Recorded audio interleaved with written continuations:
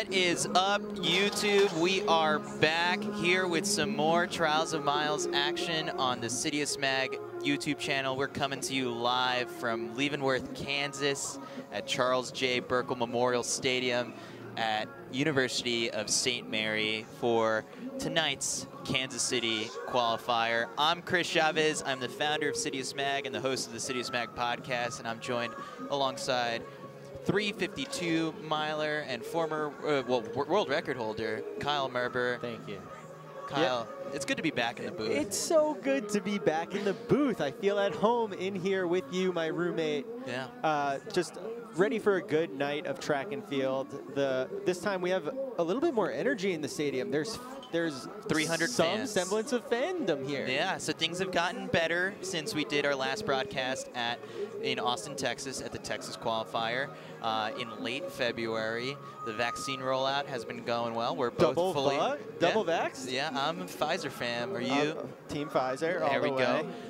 Yeah, we've got some fans in the stands right now. We've got people out on the outskirts of the track with picnic tables. The whole family is here. This is a family event, so we're gonna have some fun tonight. We're gonna hopefully have some qualifiers for the Olympic trials and the Tokyo Summer Games that are coming up really quick. Yeah, you know, we saw in the I guess the undercard is what you were calling it appropriately. So, but people were running quick today, and the track is hot. You know, there is a little bit of wind. We're looking at about 75 degrees right now. Okay. Relatively low humidity, 18-mile-per-hour winds that will come as the evening goes on. But we're in a little bit of a bowl here. We're blocked by the stadium, and people are running fast. The track is hot. Yeah, and plus, like, this time around, I think there's a couple different things. We're not going to have the pacing lights on the track. We're going to go old school way. We're just going to have a regular pacer for each one of these races. So this will be, yeah, I'm excited to really get going. What is the race that you're looking forward to the most? Well, I'll tell you right now, I'm most nervous to try to call some hurdle races. And that's the first thing we've got on our plate tonight with the men's 110 hurdles and the women's 100-meter hurdles with really strong, I would say, strong fields. Very, very impressive fields, and I will take some credit. This was partially my idea to try to incorporate some hurdles into this meet. I think it's important to bridge the gap between the sprint events and the distance events, and this is a great opportunity. Hopefully we have some big hurdles fans in the chat watching this evening, and they've already raced twice a couple of these athletes. Right, so with the format that we have for the hurdles here, each athlete was given the opportunity to race, you know, up at least 2 times. So you could have run in the first round. There was technically a semifinal and then the final. Everyone qualified for the final. You just had to run one of the 2 races beforehand. So some people opted for the early ones, and then someone, maybe it was like 30, 40 minutes ago, finished up the second one, which we saw like a pretty fast time. Yeah, I mean, as soon as we walked into the stadium today, Christina Clemens threw down a 12.54, which matches her personal best. I'm not sure if it's a legal wind, but she looked amazing over the hurdles, very smooth. The wind is coming from the side, and it's blocked by the stadium, so you know, it doesn't seem like she was too affected by it. And I think you know, it's a little different than the men's 1500, where you get warmed up. You know, you get a couple early races in, and you can immediately think about what you want to do better. And you know, you had a bad first hurdle, like you immediately get the opportunity to try to do it again. You get to catch a replay on your coach's iPad or phone or something like that. And so yeah, I'm curious to see if she can go even faster as this final comes up. We'll have that one, I believe, at 7:10. But the first race will be at 7 o'clock with the men's 100 hurdles. I'm especially because like 110 hurdles. That's right. A little bit longer stride, so we've been studying up on it too. Meters. So the other thing too that we added to this meet that's a little bit different than the Texas qualifier is we've got some steeplechase action on tap tonight. We're going to have an OTQ section for the athletes targeting the qualifying times for the Olympic trials in Eugene, and then we're going to have a separate section with that hopefully will go a little bit faster and not just a couple more people, hopefully under the Olympic qualifying mark for the Summer Games in Tokyo. And those will be the last couple races of the night. Don Cabral, two-time Olympian, is in it. Sarah Vaughn, who's made a world championship team and making her return to the steeplechase, and possibly eyeing a couple, like a Masters world record down the stretch. So we'll talk a little bit more about that later, but I'm really looking forward to seeing some steeple action. Well, you know, I think that the steeplechase is one of those events that got hit hardest the last year from the pandemic. There were virtually no opportunities, and part of the reason for that is that a lot of the stadiums that would normally have steeple barriers weren't allowed to host races. You think of like like Franklin Field at Penn Relays, like it's a college stadium, so they're not like hosting lots of high schools and colleges were shut down, and so there was just a limited number of opportunities or places to get in a steeplechase. And we saw last weekend at Hayward Field that the steeplechasers are ready. They came out firing, and you know, I think that's traditionally an event in which you build momentum. The first one of the season isn't necessarily going to be the hottest. Sometimes you need to get into the rhythm of going over hurdles, especially the water jump. And people came out hot, and I'm expecting the same thing today. So what you're taking a look at now was one of the most popular features of our Texas qualifier broadcast. It was the drone, and we decided to bring it back. The first time around, we had a little accident where the drone hit one of the goalposts, but there you have it. And this time around, the drone is sponsored. It's sponsored by Hustle Clean, so it is going to be known as the Hustle Clean drone for the rest of the night. We've got these wipes over here. These are the perfect thing that you need for after a long run when you're sweaty, after a workout, if you just need to, you know, you've got a full-time job now, Kyle. Since the last time you were on the air, you still like to hit the track in the mornings, but if you don't have the time to jump in the shower and you're headed to the office, this is the perfect addition. Yes, the office in our guest room. No, it's really cool that, you know, the drone was such a popular feature and really well done, and, you know, brought an extra visual to the experience for those watching at home, live, free on YouTube. And so I think this is maybe the perfect time to shout out the chat, which we always love to interact with, but take advantage of the fact that we have some free track on, and maybe share that on Twitter, on Instagram, send it to your mom, to your friends, your teammates, anyone who is maybe interested or they wonder why you're so obsessed with track and field. This is a great opportunity to show them what it's all about. Yeah, so let's learn a little bit more about Hustle Clean and the drone's presenting sponsor. Here's a little quick clip to learn more about our drone sponsor for the night. How you do anything is how you do everything. And how you do everything is how you do anything. You know, you have to give your all to being a family man. You have to give your all to being an entrepreneur. You have to give your all to taking care of yourself. No such thing as giving less than 100%. You give 100% in every facet of your life.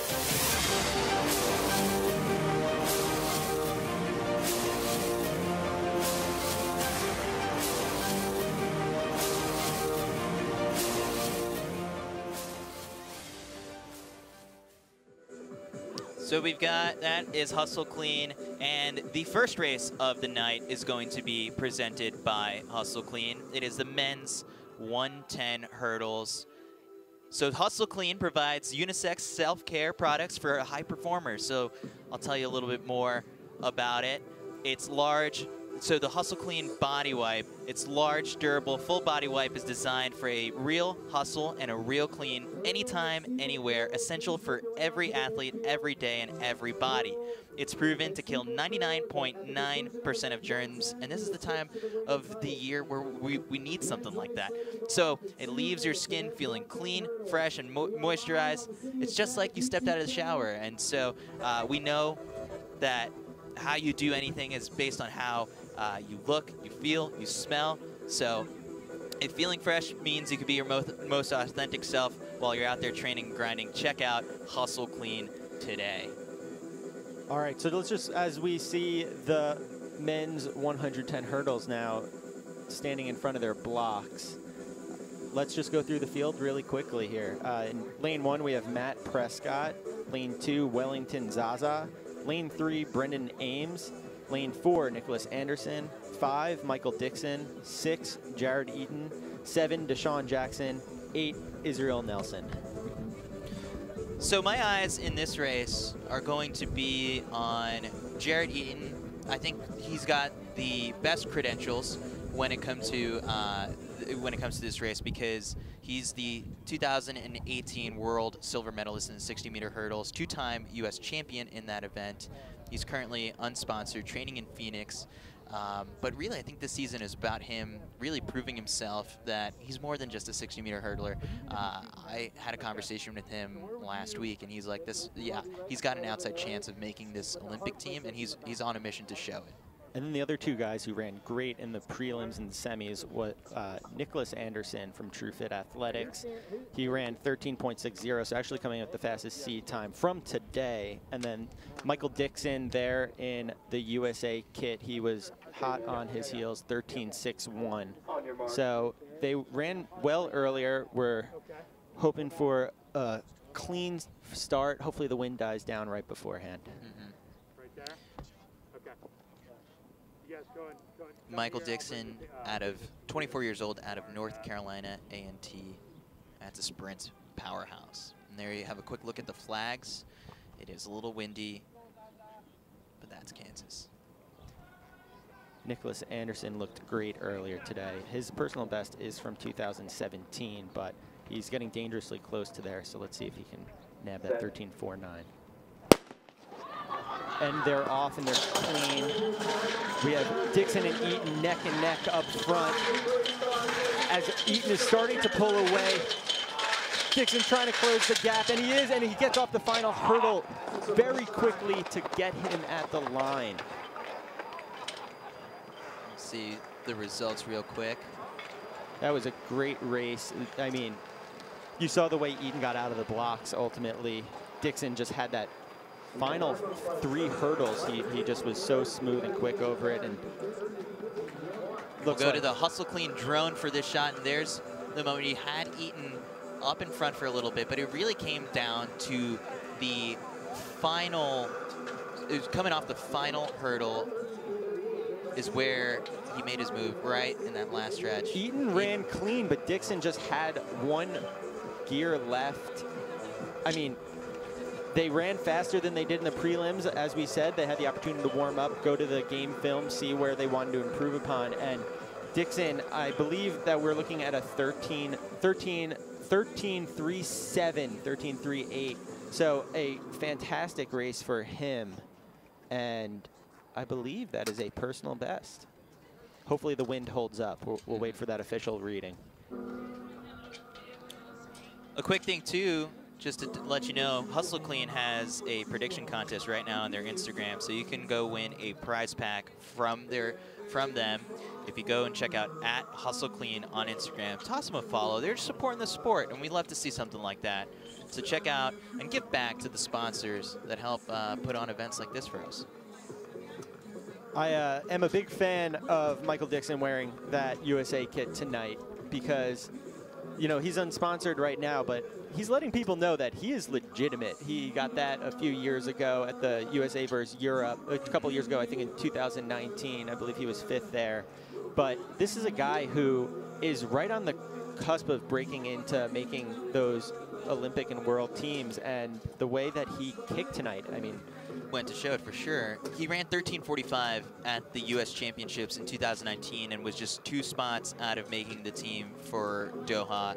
Solid indoor season this year in January, February. You know, had a runner-up finish at the American Track League meets, and so yeah, I would say keep your eyes on him.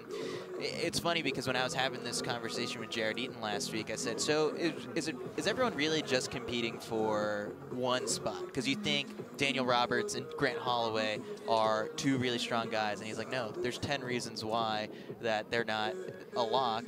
It's 10 hurdles in the way. Exactly. You know, anything can happen on that day, but I believe we do have Michael Dixon down on the field with Joshua Potts of the Running Report. Joshua, take it away. Hey, Michael Dixon, how was that race just going? You came on strong in the end, start picking it back up. How was that race for you? It wasn't the best race, but I'll take it because I was able to compete. The first round, I really wanted to get off, but I had smashed one of the hurdles and it took me off a little bit. And I'm just coming from dirt relays, and I fell because I wanted to get it. So I was like, oh, let me dial back a little bit. So I dialed it back the first 2 rounds, and I knew the last round because, you know, Jared, he's a formidable guy. Yeah. His first 5 is nasty, and then his last 5 can't be nasty. So I know I'm gonna have somebody with me, but I just stayed focused. But I kind of messed up in between. I think 7 and 8 I hit, but then like my instincts just kicked in. I was just like, I want to win. So I think it's just really dope because I seen you on Instagram. You're like, last week I thought fall, easy fix. It's an easy fix going into this week. So like going on further, what do you need to fix where you can make that Olympic team this summer? Just races at this point, because I have the speed, I have the rhythm, but it's just getting next to guys who can go with me, or next to guys and me just not trying to win. Like I said in my Instagram post, I was trying to win by 3 hurdles the first 5 hurdles, and I can't do that in hurdles. You gotta take what hurdles give you. So just getting races in and then getting faster and faster. Like I said, this is a decent time, but to win the Olympics, you can't go 13.8. I mean 13.3. You gotta go faster than that. So. Well, man, we're gonna be rooting for you. Watch out for Dixon, man. He's gonna be a problem. Former North Carolina A&T. You doing his thing. You doing your thing, man. Appreciate you coming. Yeah, I appreciate you. Appreciate Kansas City for having this meet. Because after I fell at Drake, I told my agent, I said, hey man, I need to meet ASAP, and they hooked me up right here. So appreciate you guys for all you guys doing, and thank you. Back to you, Chris, in the studio. There's Michael Dixon. I think keep your eyes on him as we get closer and closer to the Olympic trials. You know, it's a crowded picture for that 110 hurdles team, and it's one of those that changes. It feels like it changes every 4 years, because you know you think of Aries Merritt and who was the huge. He was huge. I'm trying to remember. So David Oliver, so muscular. He just had the build of a football player. And 4 years later, it was a whole new cast that went out to Rio, except for Aries Merritt, but he's a world record holder, so he's an exception to that. So the turnover in the hurdles, it's a new star can pop off at any time. Well, you know, I think that both on the men's side and the women's side in these hurdle events, if you make the team for the United States, you're going with the intent of medaling at the Olympics. And so now as we are looking at the women getting ready, you see, you know, someone who knows a little bit about medals, Dawn Harper Nelson there, tying her shoe, getting ready. But just to run through the field real quick, lane 2 is Mullern Jean, 3, Dawn Harper Nelson, 4, Christina Clemens, 5, Ebony Morrison, 6, Tawny Moore. And this race is brought to you by our friends at Run Gooder. They're back. They sponsored some races out in Texas, but all you got to do, find your perfect pair of Gooder sunglasses at gooder.com and use code KC Qualifier for free shipping on your order. They're 25 bucks, so it's like you don't even need a discount code. Just pick them up. Pick up a couple pairs. They're very stylish. There's no slip. Great grip. I love wearing them on all my runs. So check out Gooder. It's gooder.com. Use code KC Qualifier. So here, you know, in the earlier sections, I think we're going to keep a very close eye on Christina Clemens. She ran 12.54, looking fantastic. And we can go to the replay from earlier today and watch that really quickly. This was, how long ago? Like 40 minutes ago. Really pulled away. On the left side of the screen there, you see her really just a dominant win there, but that's the warm-up. You got to do it again if you want to win the final. But she's looking great, and you know I'm just really excited to see Dawn out here right now. She's had an unbelievable career already. Now a mother, she is back, and I think every single race that she runs, we're just seeing her get her old legs back underneath her. You know, she's looking like herself, and she was 13.08 earlier in the prelims, which, you know, is probably still a little bit outside of where she hopes to be a month and a half from now, but this is part of the journey. And you know, she looked really smooth. The form was efficient. She was not hitting hurdles left and right. It's just about slowly getting that speed back and sharpening this time of the season. Racing 2 or 3 times in a day will help. Yeah, because that PR, 12:54, she set in Berlin in 2017. She set a world-leading time this past indoor season of 7:81 in the 60 hurdles. Won her outdoor opener in 12:71. Clocked a 12:59 at the Drake Relays. Finished second behind Cindy Sember. So she was 8th at the U.S. Championships in 2019. But that is just one where, again, it's a stacked event in terms of talent from the United States. They swept the medals at the Olympics.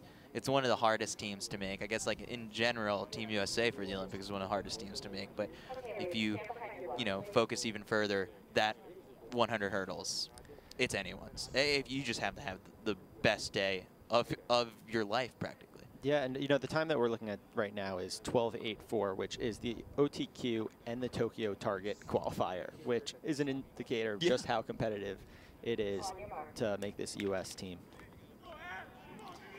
And they're lining up. Something I always appreciate about sprinters as opposed to distance runners is they keep their warm-ups and sweats on as long as possible. In lane 3, you've got Dawn Harper-Nelson, just another stop on her comeback tour after becoming a mother.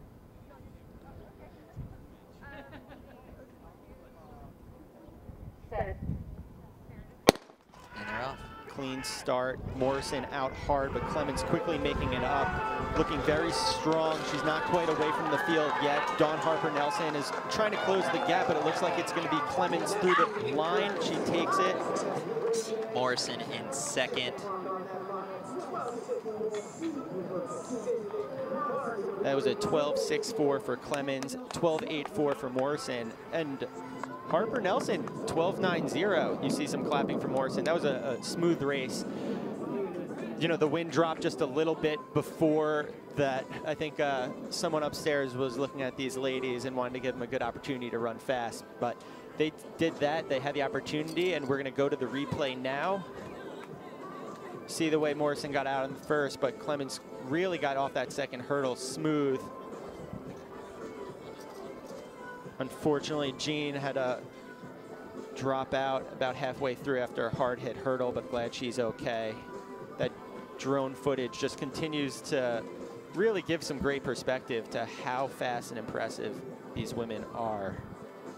Such a technical event, and the opportunity to develop those specific skills as the season goes on, just getting sharper and sharper. This is just the start. I mean, if you're going to make the team now in the 100 hurdles, you're looking into the low 12s, especially on that fast, beautiful new Hayward Field track. So we've got the 800s coming up, and we're going to have a special guest in the booth for the first time. I'll share a little bit more, but I think we're waiting on an interview here.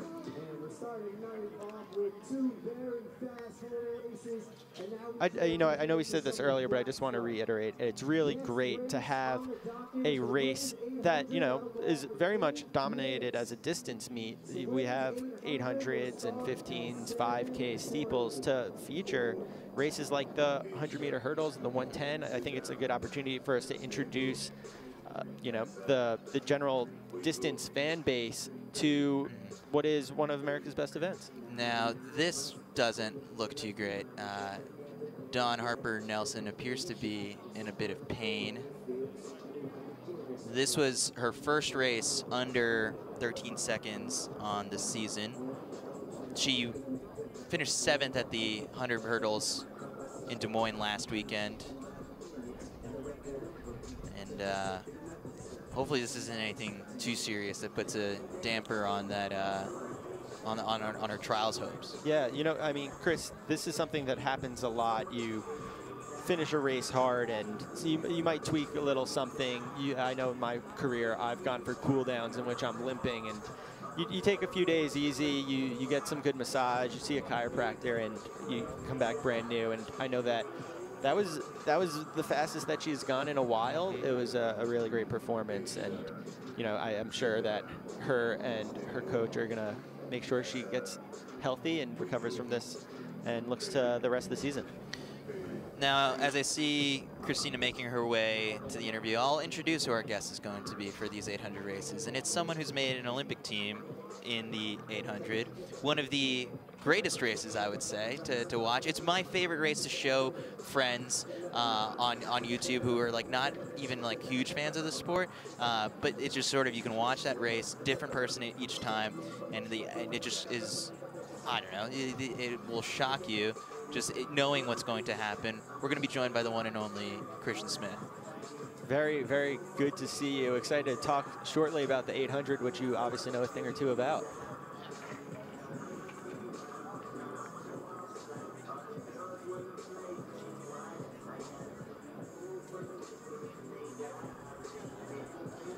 So we're gonna get an interview in just a second.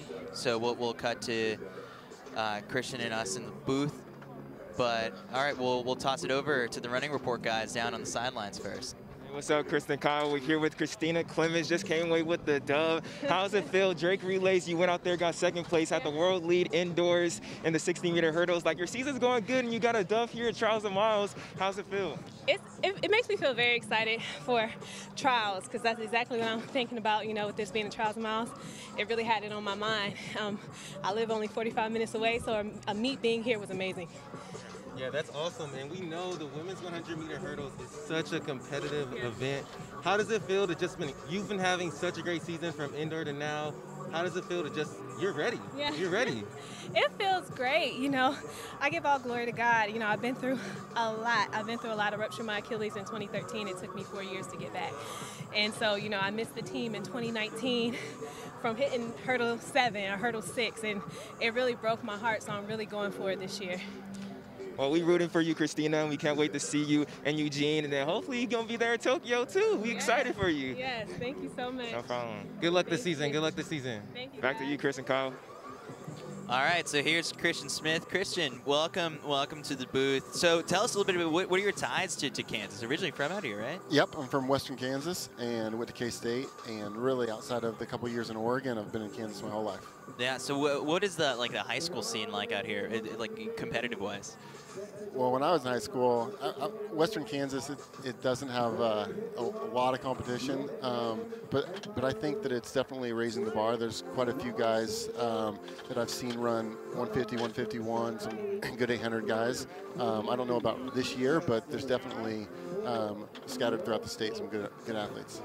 Does coming to a meet like this make you miss like the competitive days? Yeah, a little bit. And so I have a 4-year-old, and he was asking me why I wasn't racing, and I was just like, buddy, it's not for me, man. But he just kept asking. But this will be his first real meet like this, so he's out in the grass playing, so it's fun. Very cool. Well, so I know that, you know, 2008 was obviously a very special year for you. For an 800 runner at this time of the year, what are you thinking going into a meet on May 1st? Well, it's starting to get to the point where you want to start testing it a little bit, and if you really want to get through it and be healthy, it's a little bit windy tonight, so I think really you just want to have a good solid effort, get to 600 where you want to get to, and see what you have over the last 200. How did you sort of like mentally break down like an 800 and, you know, when you're treating something like a tune-up? Mm-hmm. Well, I think the tune-ups, it was all about getting to the 400 in the right pace. So it was always discouraging if we went out like 2 or 3 seconds slow because you knew you weren't going to run really fast. So it was all about what the pace is going to be and being in position to run fast. Well, let's go through the names real quick, Chris, of the women's 800 as they are now on the track. Yeah, so in this one we've got Meg Manley, Molly Shugenrow, we've got Dana Mecki, Lawrence Coate, Olivia Romano, Sadie Henderson, Annette Melcher, Lauren Johnson, Brenda Detra, and Julia Stepanova. So 10 people in this race. A little bit crowded for an 800, but it seems like everyone is still getting their lane. We're still getting lanes for start. For you, Christian, where did you always like to kind of find yourself within a field? Were you one of the guys who found themselves in the back and tried to close hard, or would you be up front? I was typically more towards the front. I couldn't close like guys like Nick Simmons and Andrew Weeding, so I had to be out quick, but I wasn't like a leader by any means. So I was just hoping that there would be a front runner that would take it out fast, and ideally I would be in the top third of races and just try to hold on. So we are looking at an Olympic trials qualifying mark of 202.5. They're looking to be paced through in about 59 seconds for 400. Does that sound about right to you, Christian? Is that where you like to be? Well, yeah, no, it sounds about right if you're trying to go close to 2. I mean, keeping the laps within a couple seconds is probably pretty ideal. It really just kind of depends on how well they can manage this wind and get through to the last 100. So, Chris, who are we looking at? Who are all eyes on for this race? So Lauren Johnson did a 205, 424 double last weekend in Indiana, and she's made a world team in the 1500. So I'd keep some tabs on her, but at the same time, I think I'm very curious to see what Julia Stepanova has right now, because she's 34 years old. She's been living in the United States since 2016. A lot of people know of her as one of the big whistleblowers in WADA's expose into Russian state doping. So I'm curious to see what kind of shape she's in at this point in the season. And they're off, and it looks like the Rabbit really has a good sense of pace here, as they're going to use this whole straightaway to fall into place, find where they want to be, as she's starting to gap the field. Just a hair in the field is about 28 mid through 200 meters. In first place up front, that is hip number 7, Annette Melcher, representing the U.S. Air Force. So that Rabbit's pretty aggressive for this pace. So 28.5 should have been perfect for running 59 for the first 400. So it's really a disadvantage for that leader of the rest of the field. Brenna Detra has taken over up front, and as they come through 400 meters at about 60 flat, so still right where they want to be. I think right now what you want to do is you want to just tuck in, not run any extra distance over the rail, let someone else block that wind for you. And Detra's got an indoor personal best of 2:02.06 that she set during the indoor season. So she's gone faster than the U.S. standard. Let's see if she can hold on here and get the outdoor, not only an outdoor PR, but the outdoor standard as well. As they approach 600 meters, you see Henderson just swinging into the lead, 132 flat. So a little bit slow there, but coming up on the outside is Molly Suggerell. Henderson is starting to put a little bit of push as just 100 meters left. They're going with a side wind. Out in lane 2 is Molly. Henderson is really trying to hold on, but it seems like it's going to be Suggerell coming through the finish line just a hair outside that 2-minute mark. She's going to be just north of the Olympic trials qualifying time. It seems like the wind maybe got a little bit of best in that second lap. Yeah, with this wind, it's tough to run close to personal best in this wind. So I think it turned into a little bit more of a strategic race, and then she just was able to power in the last 100.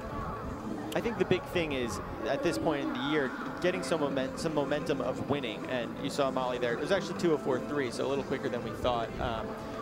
Probably won't make the descending order list, but there's going to be more opportunities.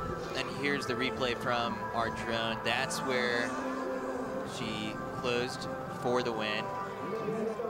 She ran at Oklahoma State, just 2 meets indoors this past season. Ran 2:07 for 800 and 4:21 for 1500. So she's getting there. Fitness is rounding around at just around time, chipping away slowly as we lead up to the trials.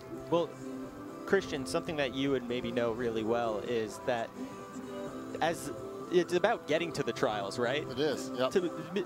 For those who maybe don't know their running history quite as well, you were, I believe, one of the last guys into the field and then still made the team. I was. So in 07, I was sick and I had appendicitis, so I missed an entire year. So most people have their standards from the summer before. So I was just racing a lot because I wasn't in the fast races, and I kept winning races in 147. So it was actually a great progression for me because I was just winning and winning and winning, but I wasn't running fast enough. So I ended up getting in because 2 people scratched. But wow. Forcing me to race as much as I did was a perfect progression for me. And I think when they're going through the 400 and they go through in 60 point and it's windy, they're changing their mind frame from, all right, we're not going to necessarily run really fast, but we're going to have to race. So there's a lot of, you can get a lot from that too, and then you just have to change your mind frame in the middle of the race. And then anything happens at the trials. Yeah, that's right.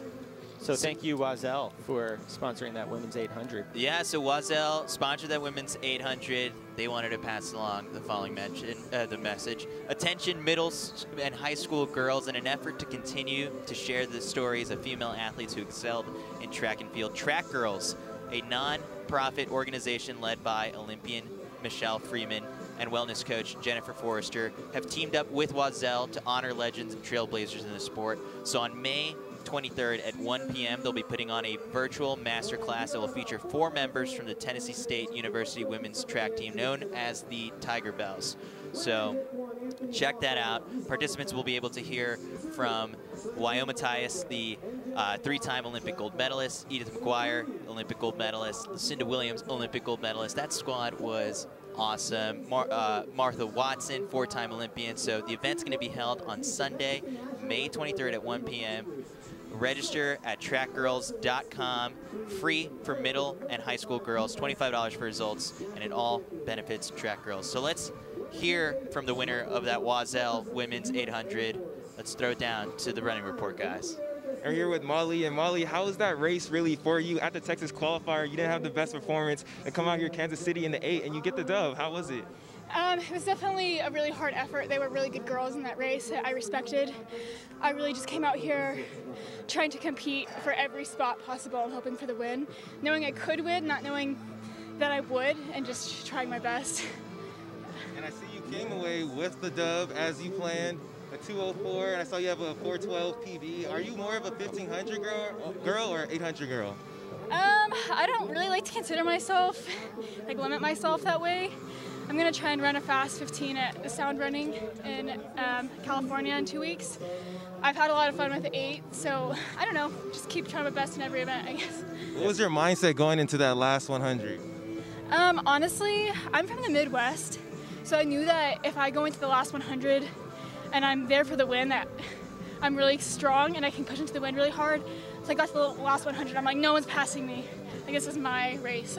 I love that. I love that. She had the home cooking a little bit out here. Yeah. But thank you so much, Molly. Congratulations on the win. And then back to you, Chris and Kyle. Thank you. Is that Midwest mentality for real? Well, I think what she's referring to is we deal with wind, so much wind in the Midwest all the time. So I think she was just thinking, you know what, I run this wind all the time, and I'm going to power through it. So, yeah, she did it. She looked good. Well, now on the track, we have the men's 800 meter. This race is sponsored by Tim Kayala and Joni Bulkey Kayala. And they'd specifically like to dedicate this race to Lynn Bulkey, a tireless supporter of track and field. Thanks for all you've done. Also, in the spirit of Mother's Day coming up, a big thank you to all the track moms out there for all you do for your athletes and the sport. So thank you both to Tim and Joni for sponsoring this race. After the Texas Qualifier, they had reached out and they said, we're big track fans and we want to support both of them. Very good runners in their day, and they wanted to come out and support the 800, and we appreciate their support to make this happen. You know, a lot of these athletes wouldn't be here today without the financial support that we have behind us.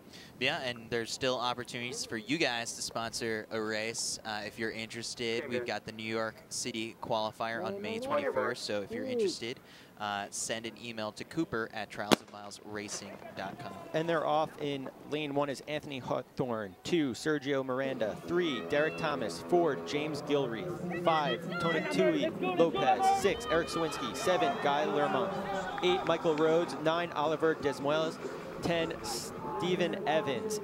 And up front, Luciano Fiore is our rabbit. He is doubling back today, and he comes through in a swift 24, and Eric Sawinski is slowly coming up to try to close that gap. So Eric Sawinski, obviously one of the most accomplished guys in this field, 2016 world bronze indoor medalist, 3-time U.S. champion.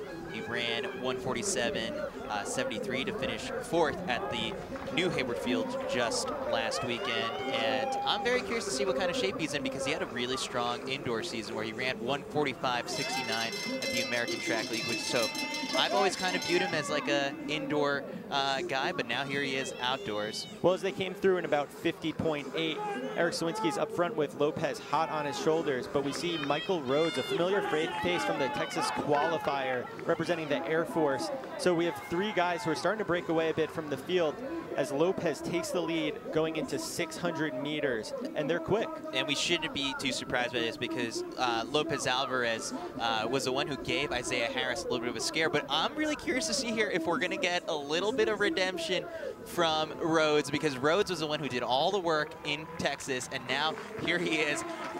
And they turning the tables on them. Lopez had one last gear. Rhodes is trying to respond, but he doesn't quite have it. And Lopez is going to hold on in a quick time. He could go all the way. Wow, what a finish for him. That is incredible. With the wind out here, that is a great performance. Just a fantastic 144. close. That is, so before this, he held the Mexican national record and just improved upon it. It was 145.03 with a personal best that he had from 2019. And look at him, he is thrilled. That's the Olympic time that he needed. And also in second, a huge race for Michael Rhodes, whose previous personal best was 146.5, and now it's 145.2. But Lopez, I love this energy. It looks like he's going to the Olympics. He just saw he hit the standard. He is pumped. That's awesome. A shout out to him, and huge congrats to Mexico for getting another athlete. So here we go. Easy starts to the race. They're following Luciano. Then there you see Lopez Alvarez patiently waiting to make his move. Makes the pass on Sawinski. Rhodes is coming in hot as well, but Rhodes just didn't have the extra gear that Lopez Alvarez had.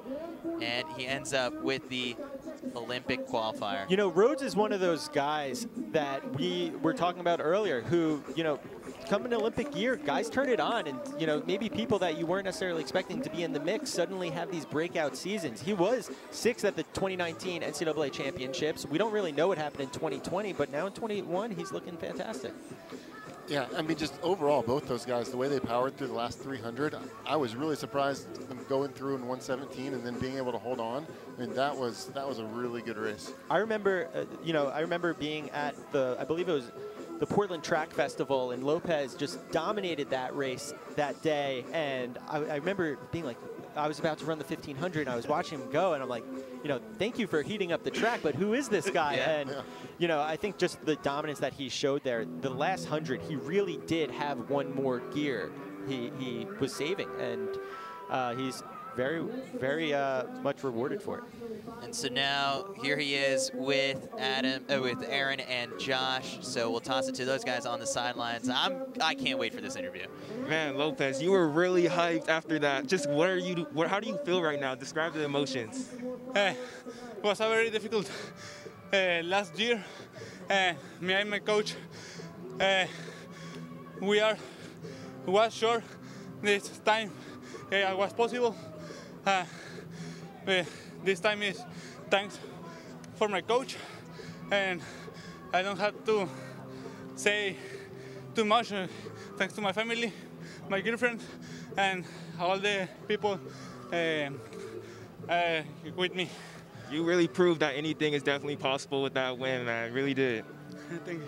And I heard that you broke the Mexican national record. What does it mean to have that record? It was a time that I tried to break it the last year, but with the pandemic and the whole that happened, was not possible. But just one race, and this is my third race in the year, and reach that time is very exciting. Coming the Olympics. Well, yeah, congratulations, man. You killed it. Thank you. Back to you, Chris and Kyle. Okay. So that man is headed to the Olympics. And I also just want to give a huge shout out to our Mexican athlete down there for doing that interview in English. I know if I was in Mexico and I had to do an interview in Spanish, it would not go well. And after a race and you're just exhausted. Yeah. And the emotion, package it all together. Yeah, it's a tough task, but no, there he is, just you crushing could it. see that emotion. I mean, really, a lot of energy probably pent up from the last year. So we don't know what it's like to like, you know, punch our ticket to the Olympics, but what do you think he's feeling right now as someone who has experienced it? Well, and also he's super excited that this is the third race of the year on May 1st, and he just broke a national record and punched a ticket to the Olympics. So now he can focus all of his training on no longer trying to run fast in the next month. He can refocus on the actual Olympics and really put it together then. So he's going to be able to redesign his training from now on. So it really sits well to run well at the Olympics. It's a great opportunity to go back, maybe, you know, re-up that strength a little bit, because it's tough to be in peak form from May 1st all the way through the summer. Absolutely. He'll go into a little bit of a base phase probably, and then just re-peak closer to Olympics. It'll be perfect. I also do want to just correct it. He apparently may have already had the standard, but that was a big breakthrough, a personal best. And, you know, I guess erases any questions about what sort of form or fitness he is in. Yeah. Well, Christian, thanks so much for jumping in the booth with us for the 800s. You got any shout-outs you want to make before you go? I mean, not specifically, but but it was fun, and I really appreciate a meet like this coming to Kansas City, and it's awesome, and hopefully that we can make this a regular thing. I know that Nashville, you guys come every year, and then, I mean, if we're going to get 144 800 people, I think people are going to want to come here and run fast. I have a feeling that was the track record. Yeah. That probably was. That was impressive. Awesome. Well, thanks so much for joining us. All right. Thanks, Great guys. seeing you. Have a good one. And next on the track, we have the boys 1 mile run. And this is an elite race. A lot of very talented athletes are here with us, not just from the Kansas, Missouri area, but really from all over. So Heartbreak is the presenting sponsor for this race, and they've also teamed up with Trials of Miles for some upcoming races in Jersey City and New York City. So for more information on those, you can check out the Trials of Miles website. But as you can see, Heartbreak has kitted out these high school athletes with special limited edition singlets that read "Run Hard, Risk Heartbreak" on the back. The interplay of love and heartbreak, it's a fact that you need to risk one to find the other. It's essential to life and to racing. Heartbreak Run. So heartbreakrun.com is your home for culture, lifestyle, and speed, and everything running. And so another cool thing that Heartbreak has provided Kyle and I with is these never fold cards. And there's going to be an award tonight for athletes that we feel like have the never fold sort of performance. Because, you know, when home is the hardest part of, so, you know, when the going's getting tough and, you know, things don't turn out as you want, like, you still gave it your all. So we're going to give away 2 each. We got 2 never fold performance cards. So you just keep it in mind as these performances are going, and we'll announce who we're going to give them to at the very end. All right, and the men, or the boys, I guess, mile is off, and in lane 1, we have Gabe Simonson, 2, Ben Green, 3, John Schuler, 4, Damian Hackett, 5, Jack Williams, 6, Luis Perez, 7, Peter Visser, 8, Ethan Lee, 9, Connor Burns, and 10, Arthur Graham. And I think any question about whether or not you could run fast tonight after we just saw the Mexican national record go down has been eliminated from the conversation. We have a field full of about 414 to 418 guys here who have now a great opportunity to line up against a national caliber field. And they're coming from all over the states, right? There's, I think, like 4 or 5 different states represented here. Yeah, I mean, you have Damian Hackett here, who's run 4:14. He's from DC. He's committed to Cornell. Up front, we do have, I believe that is Luis Perez. He may be the rabbit as they come through in about 66 seconds for the first 4:09. And they're trying to fall in behind him, let him block the wind, and you know, getting on him now is Peter Visser from Star Valley. And Peter is a 4:14 guy. He's from Wyoming. He's headed to Wichita State. And I don't think you get that many opportunities to get in this caliber field. And so hopefully you can take advantage of it today. So the kits they're wearing are available now on heartbreak.run. Sorry, I had the website wrong at first, but check that out, heartbreak.run. In second place behind him is Ethan Lee. His personal best is 4:16. He is from Missouri. And so, you know, these guys are lined up. They're just letting Luis do all the work up front, and you can just shut your brain off and let someone else block the wind and just worry about that final lap. You just got to get there right now. How much communication do you think goes down between, you know, high school competitors before race? Like, what do you remember sort of about, like, the camaraderie beforehand, or like rivalries? So as quickly as they come through in 809 meters in about 2:07, you know, they're probably talking to each other before the race, saying, like, let's get after it today. Let's work it. Let's make the most of this, because there have been limited opportunities for some of the high school athletes. And you get into a field like this, and it's, you know, you want to win, but really you're also, a lot of these guys are trying to show what they're made of to college coaches, because the recruiting process has been so weird with the elimination of so many different races. As they come through 1K in 1,009 meters in 2:39, they're really setting themselves up well for a fast one. And so Luis has stepped off, and up front is still Peter Visser. Damien Hackett is on his heels. He's slowly moving to the outside. He's thinking about making a move, and he's committed to it. This is anyone's race. They're starting to wind up the pace. He's putting the foot down on the accelerator as they come into 1,200 meters with 1 lap to go. 3:11. So really a great opportunity here. I think we might see a sub 60 last lap and a whole bunch of personal bests. And that's great because like right now, as it's something within the high school scene, is just like the opportunities to show out and showcase that fitness and that speed aren't there because races have been so limited. So this could be a big recruiting op for some of these guys. And we do have a great pack right here, so we get to see what some of these athletes are made of. You know, Molly was saying after the 800, Midwesterners are tough, they can roll. And so with 200 meters to go, they're 3:42, so they're set up well. I told you they might be able to break 60 seconds here. And we got Lee making a hard charge right there on the turn. He's looking the best to me as we have less than 100 meters to go now. Ethan Lee and Visser are Lee with the kick of the day. Heels 3 wide. Who's it going to be? Visser wants it in the front, but can Lee take it to the outside? They're all seeing PRs, and Hackett responds. We're going to see a 4:11 at the finish. What an unbelievable race. And Hackett just didn't let up from lane 1, didn't give anyone any sort of room. You had to go around him no matter what. Damien Hackett, his personal best was 4:14, and he just went 4:11.8. So an excellent, excellent race for him. He's headed to Cornell, right? Yeah, and look, we're seeing personal best all the way down the field. That is deep, even in 6th place. That is Ben Green from Falmouth all the way from Maine. And he's going to Colorado next year. His previous personal best was 4:20. So even 6th place is knocking some time off their previous bests. That was great. I know Riley Masters is doing some assistant coaching at Colorado for a bit, and he's a Maine guy. Was there some recruiting going on? Yeah, I don't know. You know, I'm going to give some shout out to Maine because just in the way that Midwesterners are tough, when you're that far north, you are as well. Oh wow! Look, a little bit of a arm there at the very beginning, at the start there, just trying to make some real estate, some room for himself. That's some good old high school elbows right there. Yeah.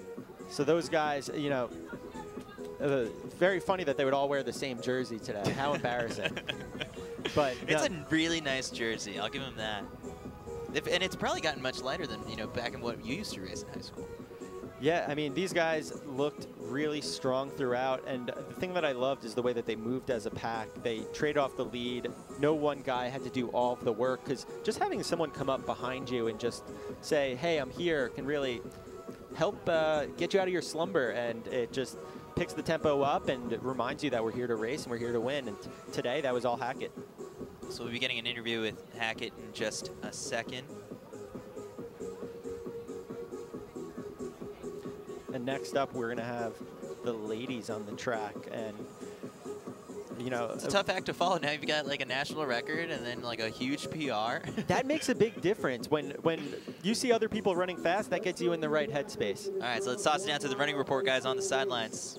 And we're here with Damien Hackett. Just came away with the victory. Damien, how's it feel to just give this big win? Came all the way down for DC. Just like, what were you thinking that last 100?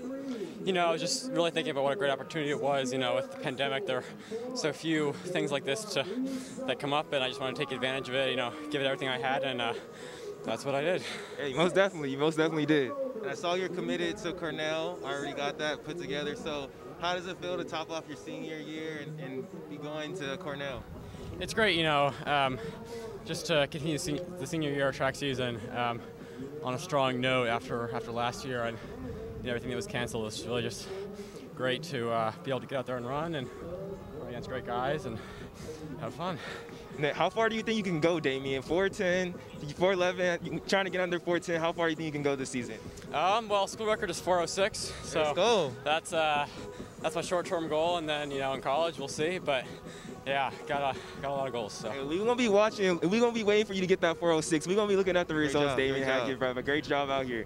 Yeah. Back to you, Chris and Kyle. 4:06. That is a tough school record to try and get after, but I like that he just threw it out there. Yeah, you know, he's putting it out to the world, speaking into existence. Really happy for him, and he's headed to one of the best conferences out there. Being the really? Ivy League, the heptagonal champs. He's going to do well when he shows that he can close like that. But next up on the race, the girls' 1 mile run. And, you know, I was saying this earlier. They know that they can run fast right now. The way the light is hitting the stadium, that wind, you know, it's there, but it's not a heavy wind. The humidity is dying down, too, as the night goes on. A little bit more comfortable than when we were in Austin. And so to run through the field real quick, lane 1, that's Allison Ince. 2, Josephine Wellen. 3, Mary Grace Hegberg. 4, Michaela Clark.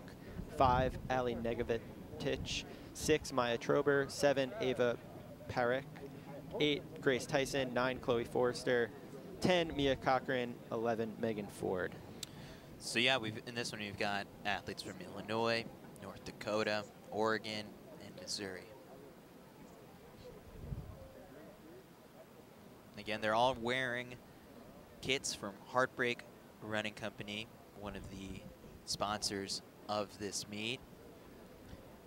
I believe the fastest PR in the field is Ava Parek, and that is a 4:48. She's also run 10:14, and she's here from Illinois. So you're not traveling all this way if you're not going to run fast. I don't think it's too far, but still, it's a good ride, at least like in the car. Yeah, it's you know, it's a little closer, or it's not quite Missouri. Yeah. You know, but they have a number of athletes in this field who have run about 4:50 for a mile, and then there's a few athletes who have run 5 flat 5:01, hopefully trying to get under that magical barrier tonight, something that you've never been able to do. That's right, and I was waiting for that. Right, we had a sub-5 earlier today in one of the earlier girls' high school races. So again, people, the track is hot right now. Let's take advantage of it. So up front, that is Allison Ince. She is here from Illinois. She's actually the class of 2024, which, if my math is correct, she's a freshman, and she's up front, and behind her is Chloe Forrester. Here from the very well-known Jesuit high school out in Portland. So, really? You know, making her way, and we almost have a fall there, but she holds on. That was Michaela Clark who jumped to the outside. The pace is a little bit slow. They're looking for probably something in the 72, 73 second range, and they're sensing it, and they are responding. So there in second place is Josephine Welling. A lot of moving around right now. At this early on in a race, how do you try and create space for yourself? Because we've seen, and like as a high schooler, you don't know that, right? It takes some learning. Yeah, well, so as they come through the 409-meter mark in about 76 flat, I think an important thing to note is you want to not spend extra energy right now fighting with anyone. You know, I'd almost rather run a little bit wide than constantly be battling elbows and just being stressed about being boxed in. You just want to, really, it's more about the mental side of things and allowing your mind to shut off and just stare at the back in front of you and get through as smoothly as possible. And they have picked it up a little bit. That was 6:09 and 1:51, so they are now below that 5-minute pace threshold. Similar to the boys' race, this one belongs to anyone right now. You know, it's a talented field. It's deep, and the thing that I really appreciated is that so many of them have personal bests so close together. You know, they're really clustered, and they're going to be able to use each other's momentum and just let competition drag you along to hopefully never before seen times. Yeah, we might see multiple sub-5s in this section. And they were 8:09 and about 2:29, and again, the whole pack is right there. They're slowly trading off leads. Now it's Mia Cochran up front from Moon Area High School, and she has a personal best of 5 flat. She's here from Pennsylvania. She didn't come here to run another 5 flat. She's going to make sure that they stay under that 75-second threshold. Listen, I'm sitting here stewing in jealousy right now because they're making it look pretty easy. What did you have to do to get into this race? This would have been a wonderful opportunity. I've got mine May 21st. I've got a couple weeks to get in shape. And Wellen reasserts herself at the front. You know, she sat in the passenger seat for just a bit, regrouped, and they're slowly stringing out the field. They're breaking apart as the tempo is heating up. They are really starting to eat up ground here as they find themselves hopefully in striking distance with 1 lap to go. Wellen has took control of the pace now. Chloe Forrester there on the outside. She is letting everyone know she is here too with 1,200 meters. They're 341. 342, 343 at the bell, so they are well within a personal best. I think, I called it last race, I'm going to say it again, I think we could see a sub 70 here. Yeah, and the funniest part too is just like people, at least in the chat, have been chiming in. It's like these splits worth a little bit more in the Kansas wind. Yeah, I mean, it'd be nice to be running with, you know, 5 other girls next to you and hopefully just get a little bit of coverage. But you're not thinking about that at this point. At this point, all you're thinking about is, what do I need to do to win? And you're going into survival mode here with 200 meters to go in 4:18. So up front, that is Josephine Willen, who's been up front much of the race, but Chloe Forrester is swinging wide with 100 meters to go. And you can't count out Allison Ince, who is now making her big move. Allison coming around the final bend. She has flipped into overdrive. She is asserting her dominance, but Forrester, can she respond? They had a whole nother gear left. Forrester's gonna try to grab her at the line, but it looks like Ince holds her off. I think her mother is sitting right in front of us, so she's going absolutely nuts. Ince and Forrester both 450. Mom is fired up. This is the beauty of high school racing.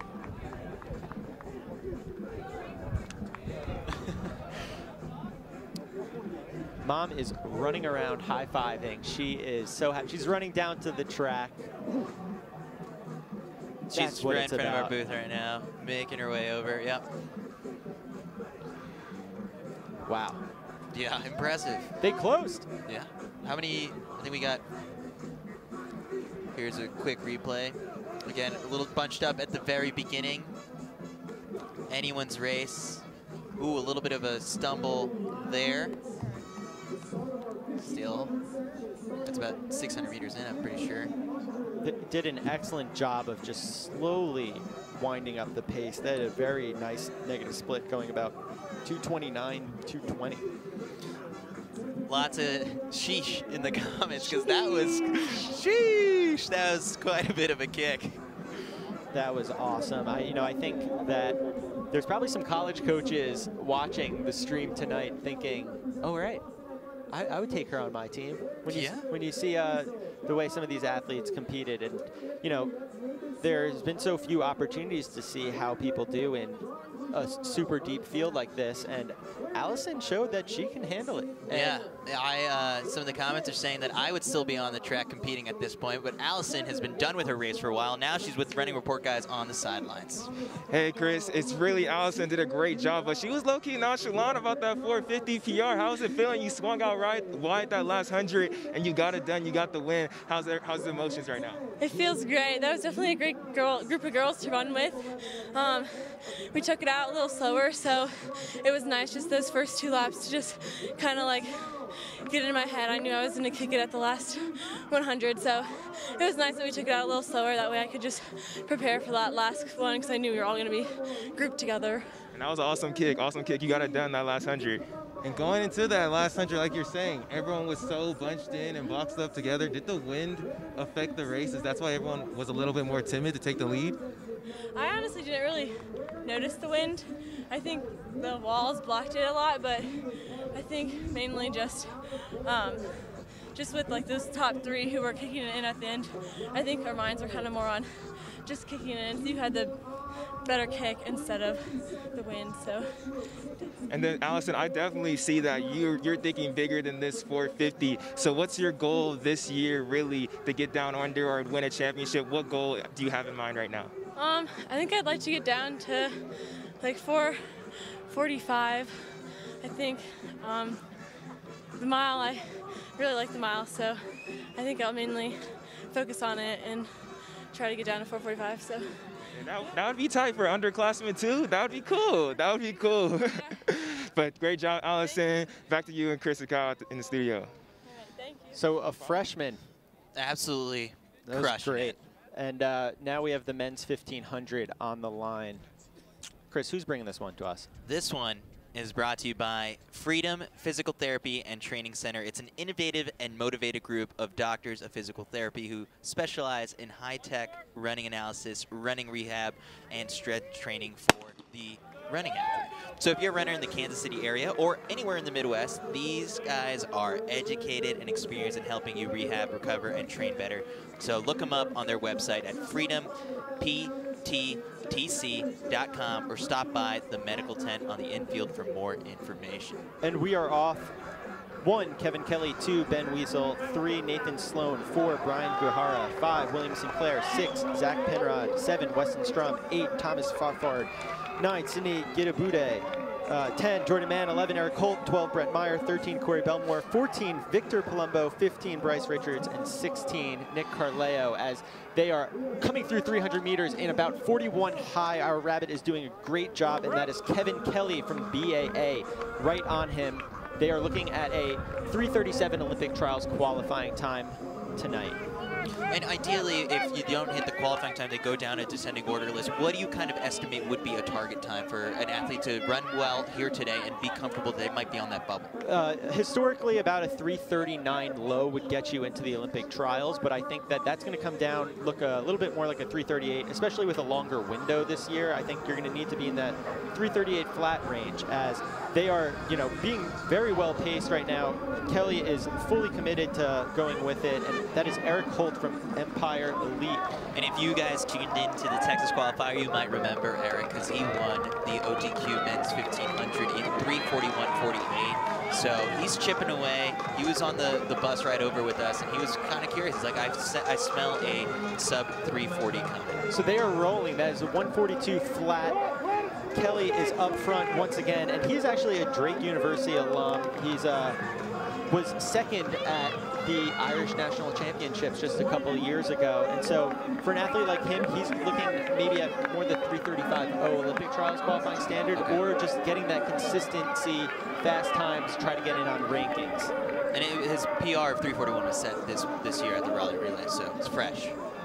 And they look strong as number 15, Bryce Richards, takes the pace over, and Eric Holt's going to follow him around. But we are fully strung out. We have guys riding this train, and they're doing it at a very honest pace as they come through in about 2:27, 2:28 at 1,000 meters.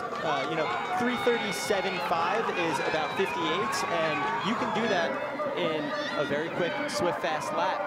And they're all there. They are fully bunched up with 400 meters to go in 2:44. So I think we're going to see a quick one. Someone's going to make a move from a long ways out. Yeah, and Bryce Richards up in front is a friend of the Trials of Miles circuit. He ran 1:49.35 at the Texas Qualifier for an 800. And then back from injury, we see Corey Belmore there, the beer mile champ. And, Bryce Richards is slowly getting passed by Eric Holt, but Myers is fully responding and going with him. They know that this time is within striking distance as they hit 200 meters in about 3:13. Holt versus Meyer down in this final stretch, coming right up. Does Meyer have one more gear to respond to? That will be the question. He swings into lane 2. Eric Holt is looking. He's gone to the arms, and he has responded.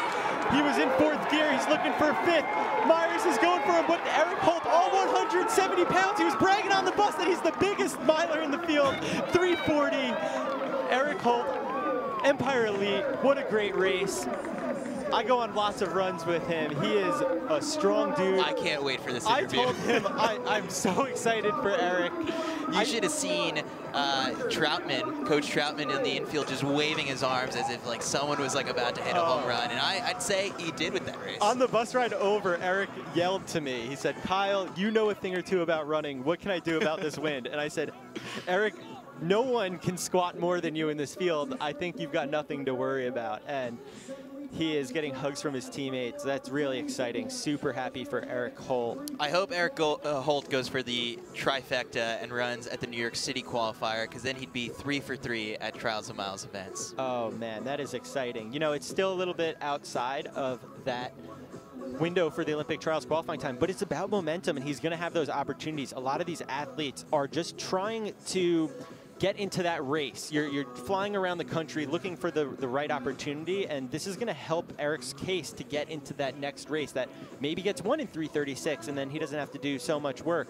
But really, really excited. I told him he reminds me of Ford Palmer back in the day. I know. I see the comparisons just in, coming from another sport, finding, getting stuck at 4 flat for the mile, and now having a really strong summer to really break out and start to make a name for himself. So he's down now. Eric is on the track now with Aaron and Josh. Yeah, Eric, you ran a really great race, a hard finish at the end. Second Trials of Miles win, bro. How's it feel? I seen you were kind of feeling yourself at the end. How's it feel?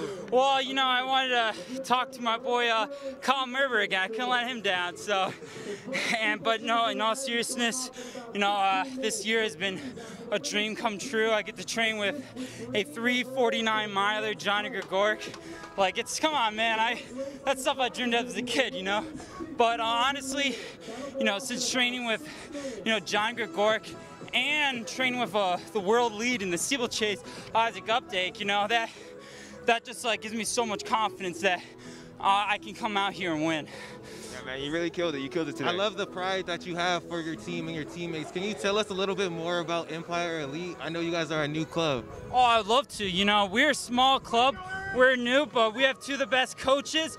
John Trotman, who made the Olympics in '92, and of course you can't forget Tom Nohilly, who was a stud back in the time. So, I'm just surrounded by excellence, and we're small, but everyone out there is tenacious and very hungry and ready to get it, and it's contagious. And that's what happens. You're out some big names right now, some big times. Do y'all have a sponsor? And what? Tell the people right now, y'all need to sponsor Empire Elite. Oh, absolutely. Wait till this trials, man. I think it's going to be a big surprise. Empire Elite is going to be one of the biggest clubs out there. So. Hey, love to hear it. Love to hear it, Eric, man. Congratulations. Yeah, Great race. Thank you so much. Back to you guys. That was amazing. Oh, never disappoints. He's my favorite person. He's a monster. Honestly, no one works out like Eric Holt. He was a boxer and just has that mentality. He brings it to the track every single day. Really fired up for him. On the bus ride over, he was joking. He says that he doesn't have his health insurance is up in 11 days, and he asked how fast he would have to run in order to get it. I told him if you make the Olympics, that'll definitely help with USATF. Yeah. So he's working his way for some health insurance, and take a look at this. This is beautiful. This is the nice Kansas sunset for you guys, just to set the mood, because these races they're great. That was the highlight of the night for me.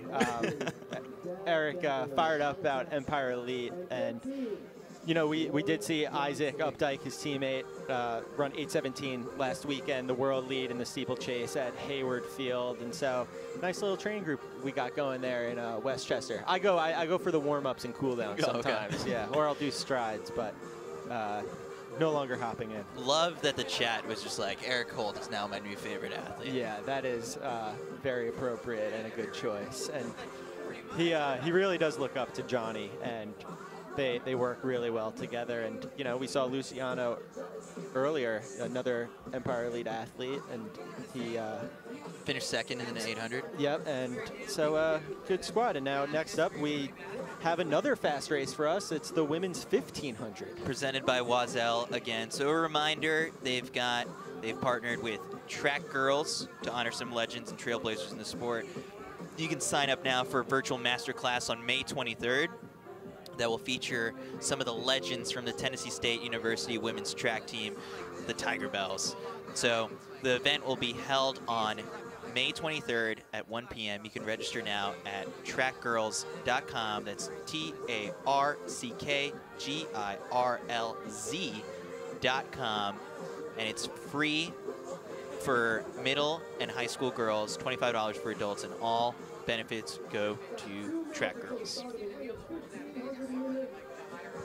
So now we have the women's 1500 in lane 1. That's Angel Picarillo, 2 Taylor Werner, 3 Jennifer Martinez, 4 Therese Heiss, 5 Leanne Farber, 6 Ayla Granados, 7 Amanda Rigo, 8 Tabor Scholl, 9 Mariah Kelly, 10 Jenna Hinkle, 11, Jamie Morrissey, 12, Audrey Damio, and 13, Lauren Johnson. Chris, who are your eyes on? Well, I'm very curious to see how this double is going to go for Taylor Werner, and this is just the first leg of it. She's entered in both the 1500 and the 5K, and you know, she signed with Puma just a couple months ago, opened her year with an 8:56 for 3K in her professional debut at the Prickly Pear Invitational, and then she ran. She's also run 15:11 for the 5K indoors and 15:38 outdoors. So we'll see what she does in that event later on in the night. But she had a little bit of an off race recently, so this could be a good rebound for her. I'm curious to see how she responds. Another person I'm watching is Angel Picarillo. Hip race number sponsored by 1, Wazelle, and she's a Wazelle athlete, yeah. You know, she is one of the many studs to come out of Villanova through the years, and she's training up in Bend, and she's looking very strong this year. She ran a personal best at the Washington Indoor Track Dempsey this winter, where she ran 4:30, and I think the 1500 really suits her even better. She has some great 800 wheels, and so just that slightly faster tempo does favor her. And then another athlete I do want to keep an eye on is Hip 7. You can see her on the screen, Amanda Rigo. You may remember her as Amanda Winslow. She ran 4:26 when we were on the team back in the day at the New Jersey, New York Track Club. And then she had some really serious injuries. I mean, she missed 4 years, like actually 4 years, with a hamstring injury before getting surgery. And she's back. She's healthy. She's running. She's out in Colorado Springs. And Julie Benson, right? Coached by Julie Benson, and she ran 4:12 earlier this season. To like, that's her default. Like she's super talented, and if she's healthy, then she's someone that can really reinsert herself into the conversation in American women's distance running. And the time that we are looking at tonight for the OTQ is 4:06.0, and so that's about 65 mid.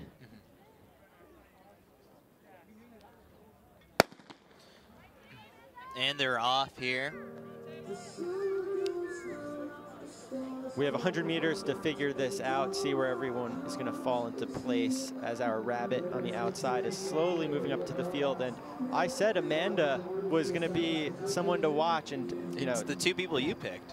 I know a thing or two about the 1500, and you know, they look very honest right now. The rabbit knows the pace. You know, she's not going out too hot, about 32 seconds, which is perfect. We were looking at 65 mids, and they're slowly finding their way. No one wants to run any extra distance. We're going to work together tonight to get some OTQs.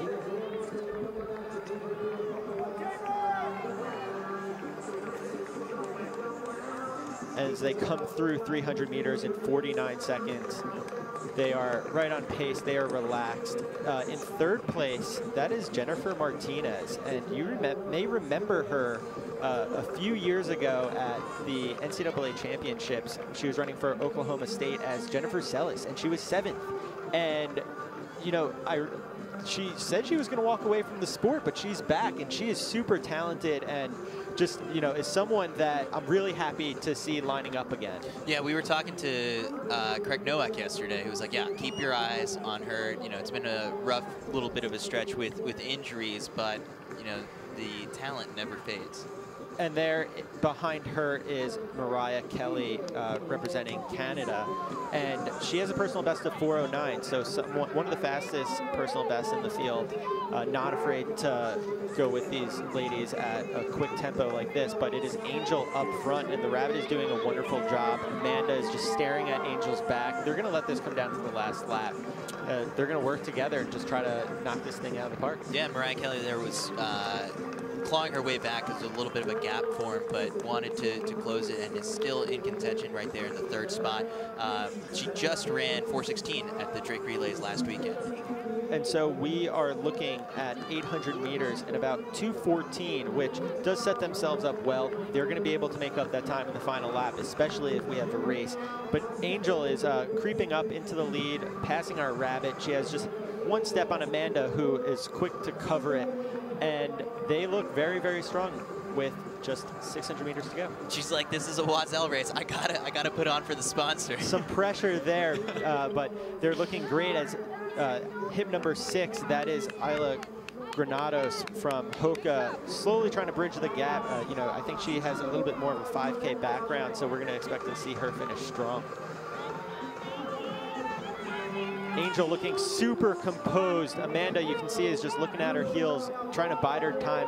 Mariah is looking up with 400 meters to go. They are coming through in 3:05. So they're going to need to run quick, but they have the ladies to do it with, and hopefully they don't wait too long so that way this thing can move. Right now the wind is at their back. Can really start winding them up early.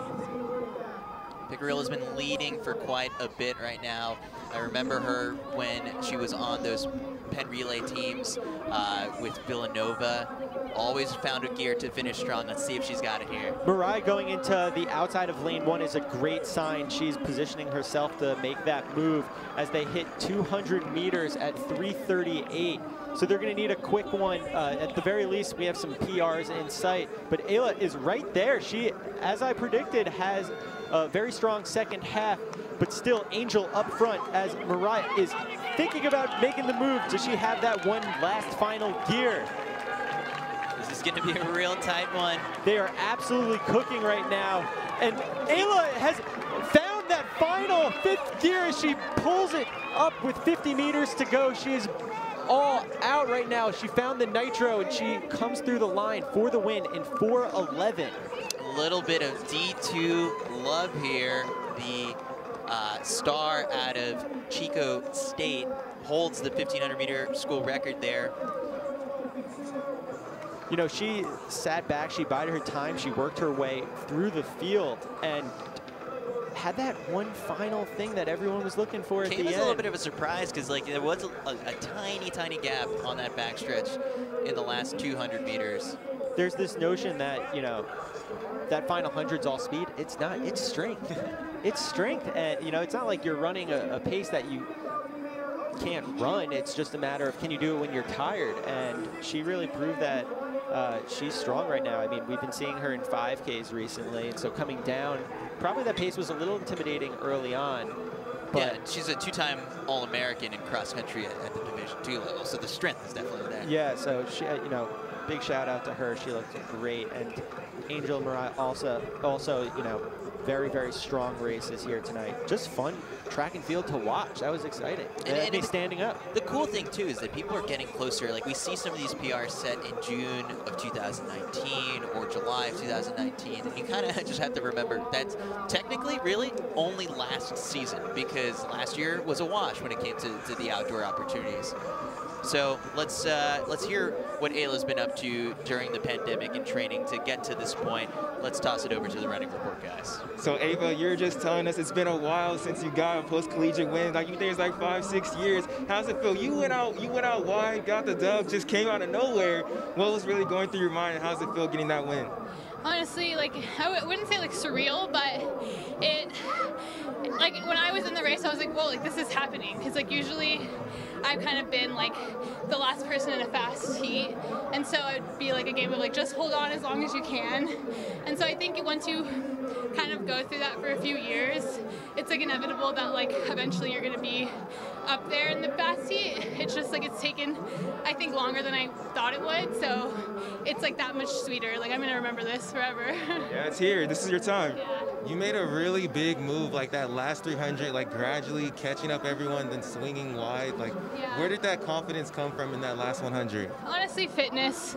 Like, the more fit you are, the more confident you are. And I think this year, it wasn't just because it was an Olympic year. It was more like I've kind of been tinkering with doing running, but also doing other things. And this year, I'm like, I'm just gonna focus on training, get as fit as possible. And so it wasn't that big of a surprise because I have been like training at altitude and like really putting in work, but it's still super surreal when it happens for the first time. Well, yeah, it was great watching it. I'm sure you got big things planned ahead. What meets are you looking forward to? Well, after this one, I actually decided like last night, I was like, I'm gonna do Trials of Miles New York. Like, I want to like make this season as fun as possible and also run as fast as possible. But I just feel like I have nothing to lose to just like race as much as I can up until the trials. And so that's like another one I'm looking forward to. Sound running, like all the people who've been putting on like these meets, like it's honestly like been a game changer. So like it like gets me like more excited than I've ever been to like come out and race. Because like races used to be kind of like, I don't know, you know. They don't have the energy that they have here. The energy was always like a hit or miss. And so for it to just be like the norm is like so nice. Like for me, it like helps so much to have good energy. Like I think other people might not need it, but for someone like me, like I definitely need like energy around me to like perform well. Hey. So thank you guys. That's what we're here for. That's what we're here for. Man, y'all heard her here first from the 1,500 meter winner. She likes energy, she likes Trials of Miles, and she's a great runner that we're gonna see real soon. Yes, sir. Yeah, most definitely. Back to you, Chris and Kyle. What a great interview. That was awesome. And also, just shout out to Aaron and Josh. You know, they're really killing it down there. They're having so much fun down there. It's great to see. And if you're enjoying Aaron and Josh, check out their podcast. It's the Two Black Runners podcast. Their YouTube channel is also really, really impressive. They're doing great stuff. They practically put together like a whole like track and field recap show. Yeah, it's like PTI. Yeah, so check out the running report on YouTube. And also just super composed thoughts from me after a race, like some unbelievable perspective. Normally, you see people in a trash can, but she was spent some really wise philosophy right there. So coming up next, we've got the men's OTQ steeplechase, but before that, we've got a quick word from our sponsor, Whoop. I think the biggest thing with Whoop is accountability. We're able to clearly see what we're doing on an everyday basis and seeing how that affects our running, how that affects our recovery. I think Whoop is super important. It's the all-encompassing mindset of a runner that your recovery is just as important as the actual work itself.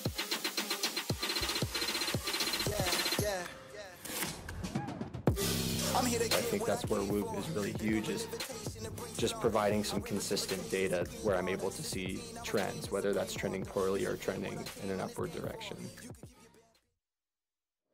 Whoop has stepped it up to sponsor the CITIUS Mag podcast, and a lot of this, all the winners at tonight's meet and the second place finishers are walking away with a Whoop band and 1 year of a subscription. So really cool to have them involved in the sport, and you'll see more of them, I'm sure. All right, and the men's 3,000 meter steeplechase, the Olympic trials qualifying section is off. Lane 1, Joshua Espinoza. 2, Gable Cipierda. 3, Cesar Daniel Gomez Ponce.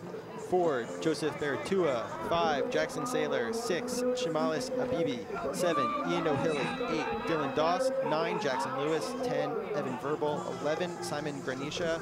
12, Heron Dunderdale. 13, Jordan Cross. 14, Craig Huff. 15, Jackson Neff. 16, Pedro Garcia Palencia.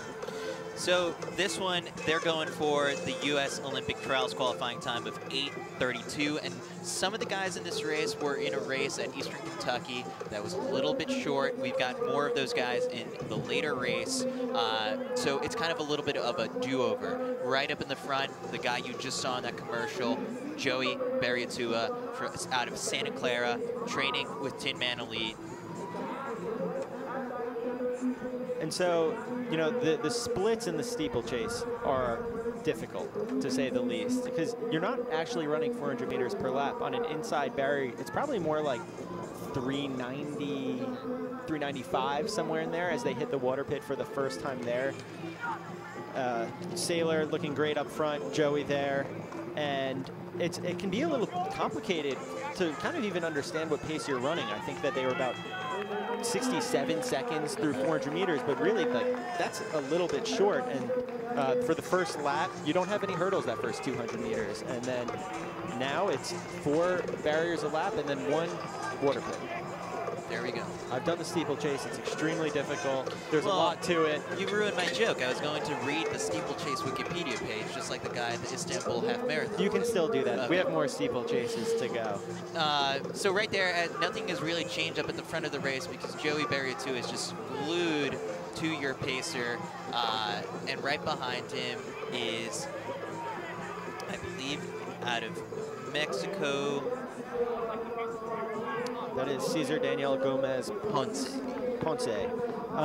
You know, and Sailor, it's rare to have a rabbit in a steeplechase. It's really difficult. We were talking to Craig Nowak about this yesterday, about just how tough it is of a steeple to pace a steeplechase, because you've got to clear the water pit and the hurdles as well. It's a lot of pressure, you know, because if you stumble, all those guys. Ooh, and we see one fall, but he's quickly back up. I'm trying to get a read. Hopefully he's okay.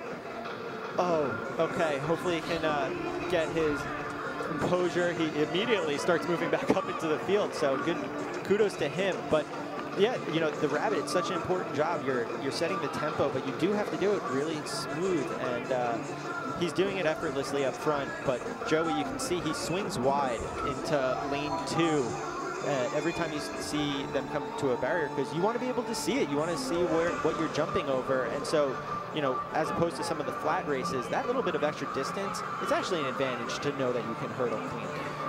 And Joey's taking no risk with this one, because, you know, he ran 8:39 last weekend, or 2 weekends ago at that race in Richmond, Kentucky, and so he's one of those people who has wanted so many things. He's wanted the sub-4 miler, and has come super close, running to the point of 4 flat, and the trials is his like big thing that he really wants to go for right now. That's where his focus is at, and it's in this event that he's got the best shot to make it. That's what all these guys are looking at.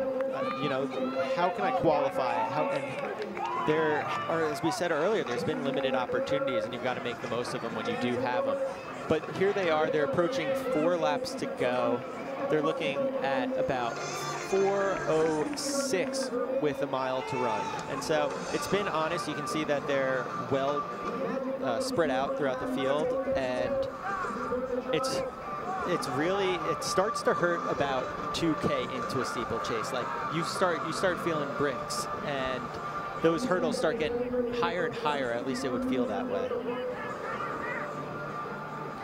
So that steeplechase that Joey ran was estimated by Craig to be about 50 meters short. So maybe about 6 seconds or so. But it's not necessarily, you know, it's good to have the opportunity to jump over some water barriers and get that under your belt. Generally speaking, your second steeplechase is often the fastest one, as opposed to the first. So now that the pacer stepped off, it is just it's down to the racers, and Shamalis Abebe, who almost took a tumble before, has really recovered and is up there in that top 3. Cesar Daniel Gomez Ponce up in the front as well in that lead pack. You've got 3 guys really working together. This is a pretty big breakout race from Shamalis. I think his personal best is 9:06. Is that correct, Chris? I've got to double check, but he's training out of Oklahoma City University, NAIA with school. Zuhair Talib, who we're going to see later tonight. So they have a great training group down there, don't they? Exactly, yeah. You know, you train with guys who are at a high level doing big things, and you key off of them. You key off of them every single day. You key off them at practice and then at life, and that mentality is really contagious. And so we often do see that programs rise and fall together, and Oklahoma City, you know, there's something special going down there right now in the NAIA. Coming up on this barrier, you can see the Heartbreak.Run logo there. Presenting sponsor of this meet in Kansas City, as well as the one in Jersey City and New York City. So shout out to the team at Heartbreak. Check them out at Heartbreak.Run. And there in second place is Jordan Cross, representing Tracksmith. His personal best is 8:41 from 2018. He ran a low-key steeplechase earlier in the year in Idaho, and he competed for Weber State. He was at the NCAA Champs in 2018, and he's one of those guys. 8:41 can become an 8:32 really quickly in the steeplechase. You know, you tighten up the form, you get in the right field, and all of a sudden 9 seconds are off like that. And he looks great. He looks strong. Joey's up front, bringing the guys along. It looks like he almost motioned to Jordan right there, like, hey, you take it. And Abebe sees that move and starts to follow him as they come up to, what is this, 600 meters to go. Yeah. These are crucial water pits. Right now, it's just about getting through smooth. You don't want any stumbles. You just want to get in and out of the pit, 1 foot in, let that water break the fall a little bit, and push through, and you're thinking at this point, hurdle to hurdle. So Joey has lost a little bit of the touch with the lead pack. In third, just behind him. But Jordan Cross is up front, 7:34, 7:35 with just under 400 meters to go. He's certainly within striking distance of his personal best. That 8:32, he's going to need to close like a madman, but with the descending order list, every second counts. You don't know who's going to be that last man in, and you're racing ghosts at this point.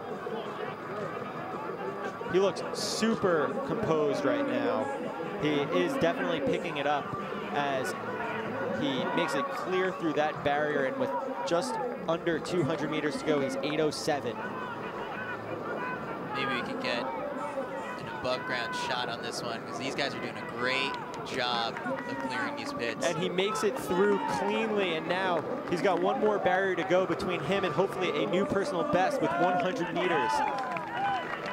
So he's going to get close, but not quite for the U.S. Jumping like a 400 hurdler. He is shoveling coal into the fire, and he is seeing the clock. He eyes it. He wants that personal best. It's been a few years, and he dips under that 8:40 mark.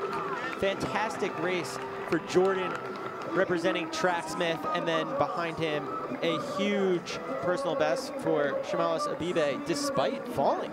Yeah, way to rebound in that second half of the race. Kind of almost looked like he was injured at one point, but managed to get over the barriers. One that came up really soon after. Getting some hugs for that victory. Really, really excited. You know, he had done one earlier this year. I said it, that first one, oftentimes just a rust buster. And he took 17 seconds off since April. So, you know, that is obviously super promising, but the fact that he won, you know, that's some serious momentum, and now he's going to be looking down the schedule and trying to find that next place where he can hopefully take just 7 more seconds off. The Oklahoma City Distance Squad. You got to keep your eyes on them. Yeah, I mean, they're doing something special down there. I'm excited to see Zuhair come back and race later. He's been rolling in the NAIA. You know, at Austin, he dominated that 10K, quite frankly. So we'll get a nice little rematch later, because Sam Shalango's in that race, and now we get to see him at half the distance. But first, we've got Jordan Cross with the running report, guys. Jordan, how was that race for you, man? You went out there, got a big PR, really killed it last like 600 meters. What's going through your mind right now? Oh man, you know, my brother flew out here, and he made a t-shirt for me. It says, "But they who wait upon the Lord shall renew their strength. They shall mount up with wings like eagles. They shall run and not faint. Or shall I run and not be weary? They shall walk and not faint." And I was just kind of meditating on that before my race. I haven't really been racing the last 3 years. I had to have surgery on my Achilles after NCAA's 2018. And so this is kind of my first real competition since 2018. And I just feel so honored and blessed to be out here and have this opportunity to compete and really just see what God's blessed me with. Yeah, that's really what it's all about, definitely. Thank you for sharing that, man. Yeah. Thank you for that. Yeah, man, that's one of my favorite verses right there. You know, putting your hope in the Lord and just waiting on Him, and He came through for you. Yes, sir. And it seemed like that race came to you pretty easy. You didn't seem too tired afterwards either. No, I was kind of just really patient because I haven't really been competing a whole lot, and I just said, you know, like, I don't want to go out there in like a 65 and blow up. Let's just kind of go out to the back, work my way up to the front, and just be patient and just kind of see how the race plays out. Because the last thing I want to do is just kind of run a really bad race and have that the last thing in my mind going forward. I want to keep that trial standard of sub 8:32 in my mind and just keep chipping away at it. Well, you look great out there, and I love the Tracksmith on, but back to Joshua. Now, after that great performance, and last thing, what have you learned about yourself from that, and what are you going to be pushing for in 2021? What's the real goal? My goal is just to continue striving forward for that Olympic trials standard, as I said before, but I want to continue, and I want to be in the Olympic trials final come June. That's kind of the ultimate goal that I'm shooting for. So, I still got more races to go to try to hit that standard, but I think it's just being patient and just kind of seeing how the Lord directs my paths. That's kind of where I'm going to go with it. And we appreciate you, Cross, and thank you for that little sermon before we get to Sunday church tomorrow. We really do appreciate you, man. Back to you, Chris and Kyle. Here's his deciding move. I mean, you got to keep the faith. I mean, a couple injuries set him back for the last couple years, but now he's coming back strong with a chance in his eyes on the U.S. Olympic trials. So that race was brought to us by someone very special, Chris. Yeah. Do you want to read this? The men's OTQ steeplechase sponsor. This is one of my favorites of the night. Yeah. So I mean, I think one of the big things that Ayla was talking about is just how a lot of these grassroots meets have popped up, and it's due in part to thanks to the local sponsors of some of these. So we're here in Kansas right now, but do you live in Atlanta? Does your house need a new roof? Of course it does. So for your roofing needs to be done, do it right with Do Right Roofing, and they won't do you no wrong. So follow them on Instagram at Do Right Roofing. You know what? I'm putting this out there right now for everyone in the chat. Go to Do Right Roofing's Instagram, and on their latest post, just say, hey, thanks for sponsoring the race tonight. Yeah, that's a good idea. Did you just make that up? Yeah, I want to see it in the That's comment cool. section. Yeah. When I check out the Do Right Roofing Instagram account later tonight, I want to see a lot of people just giving them props for supporting the sport. Yeah, so. Let's go. Message Do Right Roofing. Throw them a follow. Throw them a like. Let them know that even all the way here in Kansas, we know if we're ever homeowners in Atlanta where we are getting our roofs done I know right. for a fact with, these thousands of people watching right now, we've got some people out in Atlanta, so, There must be a couple. Take a look up at your roof. You probably need a new one. If we get like one person to convert and get their roof done in Atlanta, then that sponsorship was worth it. But then the women's steeplechase, we actually have a really great sponsor again, as they are on the track here, the women's 3,000-meter OTQ section. I'll read through the names real quick. 1, Alicia Douglas. 2, Rebecca Stowe. 3, Nicole Flores. 4, McKenna Coughlin. 5, Carmen Graves. 6, Jessica Sheriff. 7, Lindsay Sickler. 8, Briar Brumley. 9, Ashley Loreno Rosado. 10, Kayla DeLay. 11, Annika Sisson. 12, Meredith Rizzo. 13, Rolanda Bell. 14, Bailey Myers. 15, Laurel Fisher. And they are off, but who brought us this race? This race was brought to you by Stephanie Garcia, who unfortunately couldn't be here to compete, but she did pass along a note. So she's a two-time, for those who aren't familiar with who Steph Garcia is, she's a two-time U.S. National team member at the IAAF World Championships. She runs for Team New Balance and Furman Elite. So her message to those competing tonight and those who have tuned in was like, I would have never made it over the barriers of my career without the support of some incredibly impactful coaches at the collegiate and professional level, especially Robert Gary, whose vision for Furman Elite was to provide holistic support for athletes aiming to compete at the global level. Success occurs when opportunity meets preparation, and I'm so honored to support an opportunity for the next generation of steeple stars. Start small, think big, y'all. Shout out to Steph. You can follow her at Steph_Steeples on Instagram. So go show love to Steph on her Instagram. I know I just got a notification on my phone that she just posted to her story. So she's definitely tuned in and watching this race. I love that we have athletes supporting other athletes. In races that they're not even in, we have sponsors, and that, a beautiful thing that's happening in the sport right now that makes events like this possible, makes streaming races for free on YouTube possible. So please, if you're watching at home, give them a shout out. As we approach that first water barrier, it is Rebecca Stowe, the KU alum, now training in New York City, my former teammate at New Jersey, New York. She based in New York City. Yeah. Has done some coaching with Nike's Project Moonshot. So a lot of people in the New York City area who might have been coached or consulted by her are probably tuned in to watch Coach in action. And so here she is, right up toward the front. She's been steepling, I believe, since like 2010. Yeah, she took a little bit break, but I think she was really motivated by the idea of getting back and trying to make it to the Olympic trials in 2021. And she's got, obviously a ton of experience in this event. She was an All-American in college at KU. She made the final at the 2012 trials in this event. Yeah, and personal best of 9:52. So when we were looking at that U.S. trial standard of 9:50, we know that it's within reach, and so really cool to see her back at back at it again, you know, because for a little while she was really all in on coaching, and now you can coach and run. You can do both. Yeah. When are you going to start doing that? I have a few athletes in Hastings on Hudson. No, and so the cool thing too is just sort of like with, I was going to call her Coach Stowe because that's how everyone knows her in New York City. But with Rebecca Stowe is just that being in the New York City running community, she's able to, you know, pop up in distance. You got so many race opportunities with the New York Roadrunners in a number of years. So she's done some half marathons, some 10Ks. So she's got the strength. And now let's see how much speed she's found in the last couple months to try and get back under 10 minutes for the first time since 2015, maybe? Yeah, well, speaking of people who've been steepling for a long time, in first place, that's Alicia Douglas from Colorado Springs. TC Elite, you know, her personal best is 9:48 from 2014, and she's been steepling since 2010. She's a veteran in the event, and that's why, you know, we got two veterans up front showing us the way.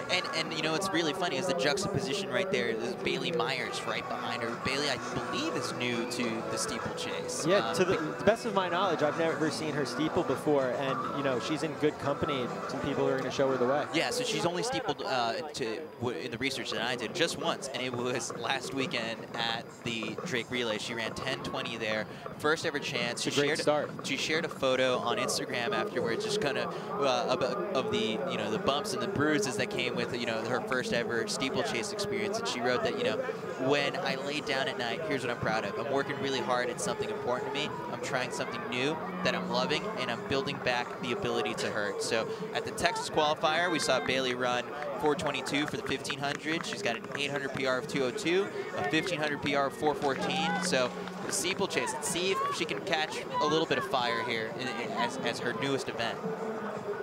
And another athlete that we're seeing up near the front, she's hip number 10, Kaylee DeLay. She has a personal best of 10:12, but the HEPS fans out there may recognize her as the 2019 HEPS cross champ while at Yale, where she was captain. She's there on the outside moving up in the headband. And, you know, 10:12, you're knocking on the door of a big breakthrough right now, and hopefully she can knock out this time here tonight, get that U.S. trials standard, and build on some momentum. Yeah, and again, like that 10:12 was run at the Penn Relays in April 2019, and again, a year later, you know, really not that many opportunities, none in 2020, and this time around they've been very limited. So athletes coming out here to Kansas to try and notch PRs and qualifiers. So it's a special time. And she just passed Carmen Graves, whose personal best is 9:47 from Sacramento in 2014. We might recognize her from the Texas Qualifier. She was there running the 1500 meters. But she, another one, hasn't steepled in a long time, but she made it to the trials in 2016, and we know that she wants to make it back there.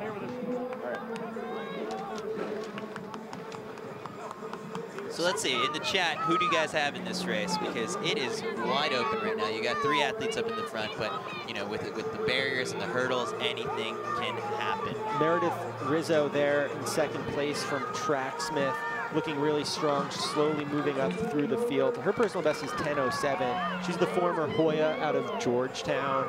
Now she's based in Boston, and she's coached by Pat McCurry of Idaho Afoot. Yeah, Idaho Afoot has been sharing so much content. I believe Coach drove all the way here, was on a little bit of a road trip, sharing on Instagram stories just a little bit of the journey to get out here.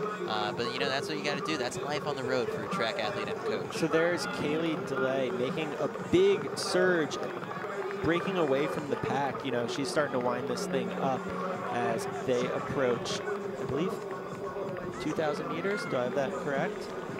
6:37. The splits again are really tough. We're looking at about 78 seconds of 400 for 950.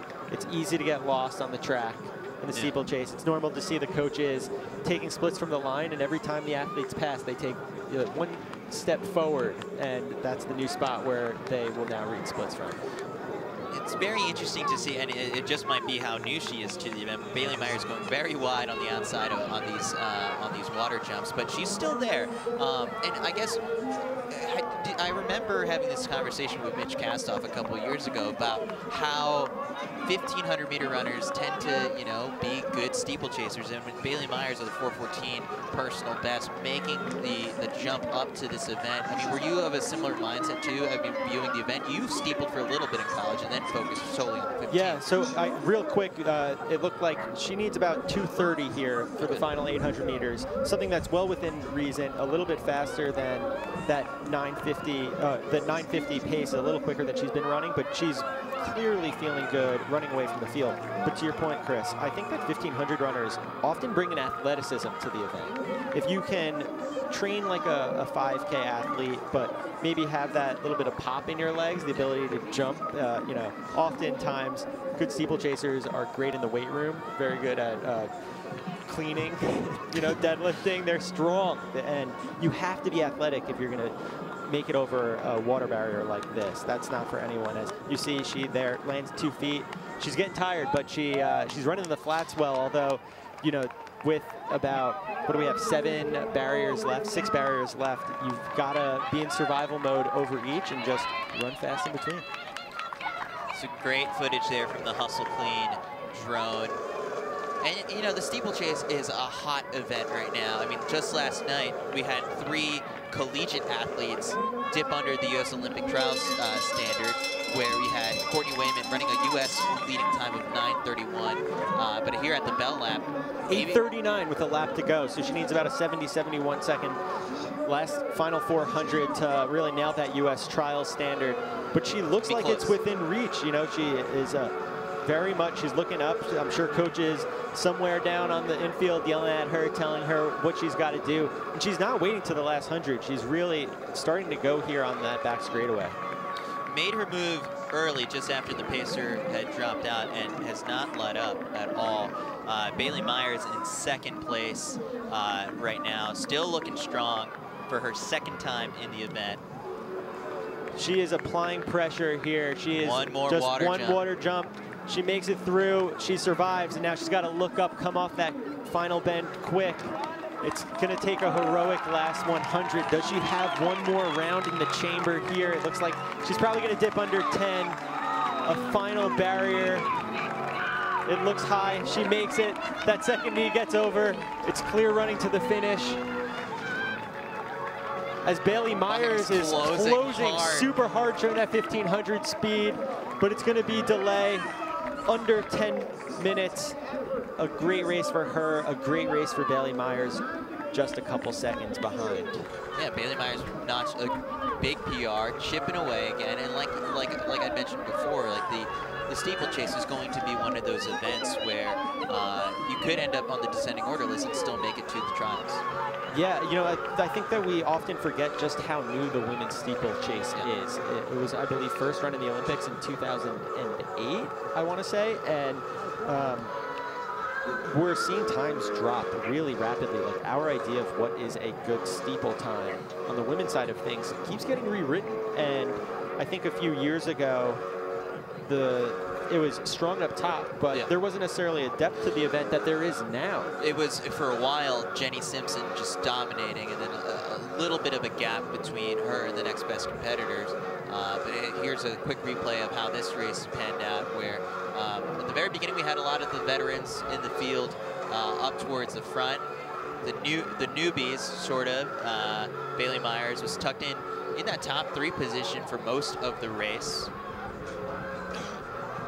Kaylee DeLay then put it on and kept this lead, extended it for a bit, but it wasn't until the last lap, I feel like, that it almost looked like if the race had been 400 meters longer, Bailey Myers was charging. Well, you know, I think for Bailey, she's running these races conservatively. She's still figuring out the event, and for her, just the more she does it, the more comfortable she's going to be, the better idea of what that rhythm is supposed to feel like. The water barrier is going to be less intimidating every single time that you do it.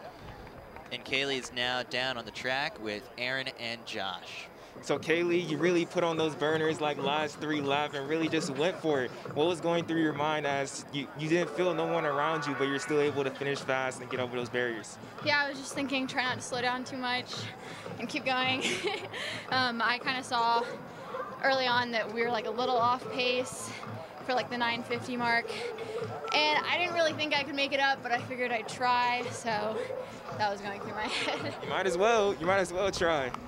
Overhearing too, they were saying it's your first steeple in 2 years. What was it like to come out here for the opener in 2 years? Pretty scary. I'm pretty horrible at the water jump, as you can see in the video. So I was a little afraid of that, but I didn't fall, so it was a plus. So I was feeling good about that. Yeah, you never want to fall. And you were up by so much. What was going through your mind when you were by yourself and you had to just push the whole way? Yeah, I was like, maybe this is too bold of a move, but we'll see. I could hear from the water jump how close people were and stuff, but I was just thinking try to hold the pace you're running and see how long you can do it for. Well, Kaylee, you definitely held them off. We really do appreciate you coming out here and running just great times and putting on a show. Definitely putting on a show for the fans at home. Really do appreciate you, Kaylee. Thank you so much. Back to you, Chris and Kyle. Good job. Thank you. Appreciate it. Hey, can I hook you up with Also, just a shout out to Aaron with that Trials of Miles shirt. I don't know, when we walked in today, there were so many cool pieces of clothing to pick up. Some good swag. Lots of Trials of Miles gear in collaboration with Heartbreak Running Company, so check out heartbreak.run to check out the shirts that I'm wearing, the one that Aaron and Josh are wearing. So here's a shirt I've got. I'm cold. I got a little Trials of Miles thing. Let me flex a little.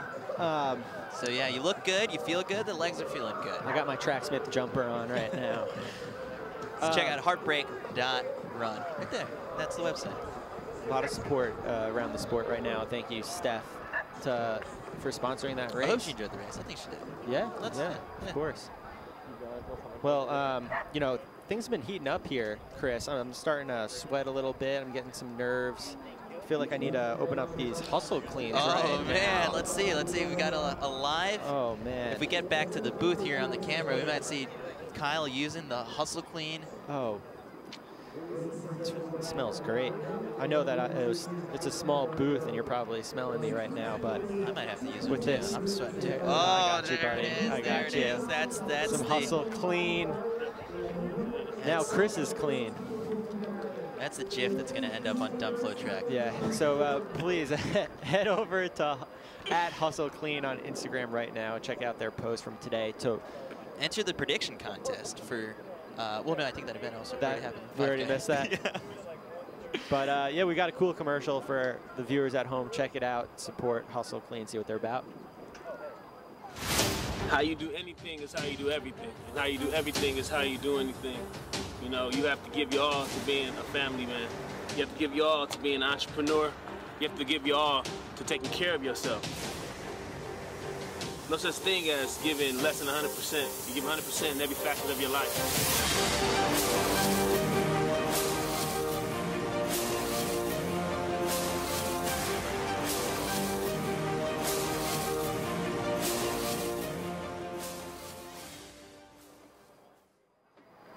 All right, and next on the track, we've got the men's 5K, and it is presented by the Harrier. The Harrier was founded in 2020 with the goal of creating high-quality content with apparel that is inspired by running culture, history, and current trends. So the Harrier is firm believers that there's more to life than dry fit running clothes, the ultra comfy running streetwear from the Harrier. You can rep the culture before and after your run. Each piece is inspired by the sport's history and the latest trends.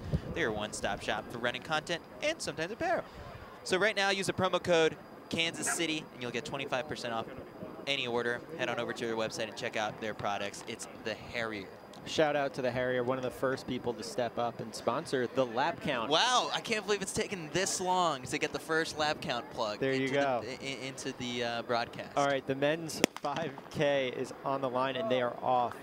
1, Brian Lamas. 2, Tyler McCandless. 3, Adam Fogg. 4, Robert Warner. 5, Cooper Schroeder. 6, Thomas Pollard. 7, Clint McKelvey. 8, Joe Moore. 9, Mitchell Day. 10, Brandon Johnson. 11, Jordan Kyle. 12, James Segura. 13, Tim McGowan. 14, Ian Carter. 15, Carlos Martin Diaz del Rio. 16, Zuhair Talbi. 17, John Ranieri. 18, Zach Zarda. 19, Jacob Thompson. 20, Sam Chalenga. 21, Emmanuel Rudolph. 22, Shea Foster, a late entry into the field. Yeah, last second, like pulled up to Kansas City last night actually. Got in really late too. Got in super late with a couple teammates. Drove up from southeastern Louisiana.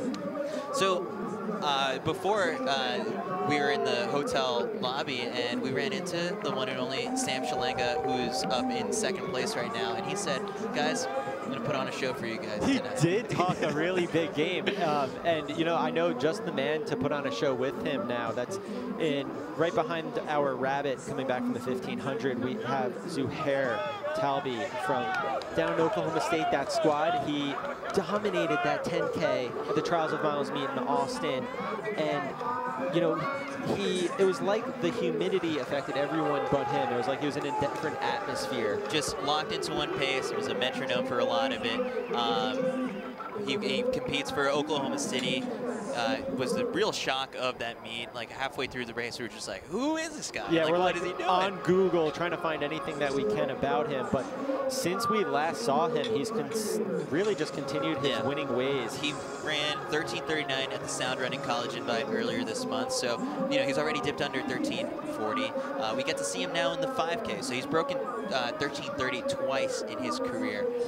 His time in Austin was 28:12. For the 10K, and I remember in the interview that he did afterwards, he was saying, "Oh yeah, I've got the NAIA Indoor Championships just a couple days from now," and he took the 5K title there in 13:44 indoors. So he's on one right now. Yeah, I mean, he's looking great. His personal best is 13:29 from 2018 in Oregon, and so you know, a very fast track there in Belgium that we've seen some great summer races from Americans throughout our time. But they look strong. They're well strung out as they approach 1,000 meters in about 2:43. Yeah.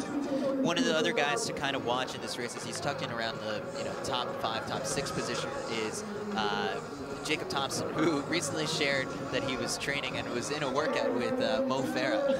Yeah, so pretty cool. If any of that speed is contagious, then he could have a good one today. So these guys are looking strong.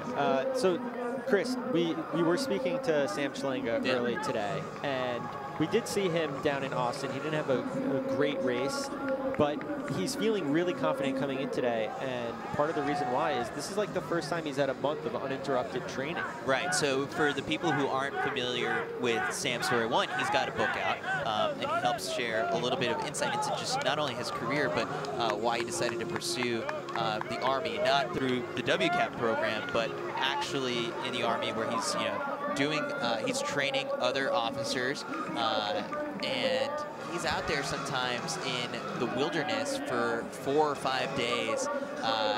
In the past, I think as of April 1st is the first stretch of time where he hasn't really had to, be in training and scheduling, work for other people in his platoon. So he shared a lot of videos with us while we were some really cool stuff. Him shooting, blowing things up. Yeah.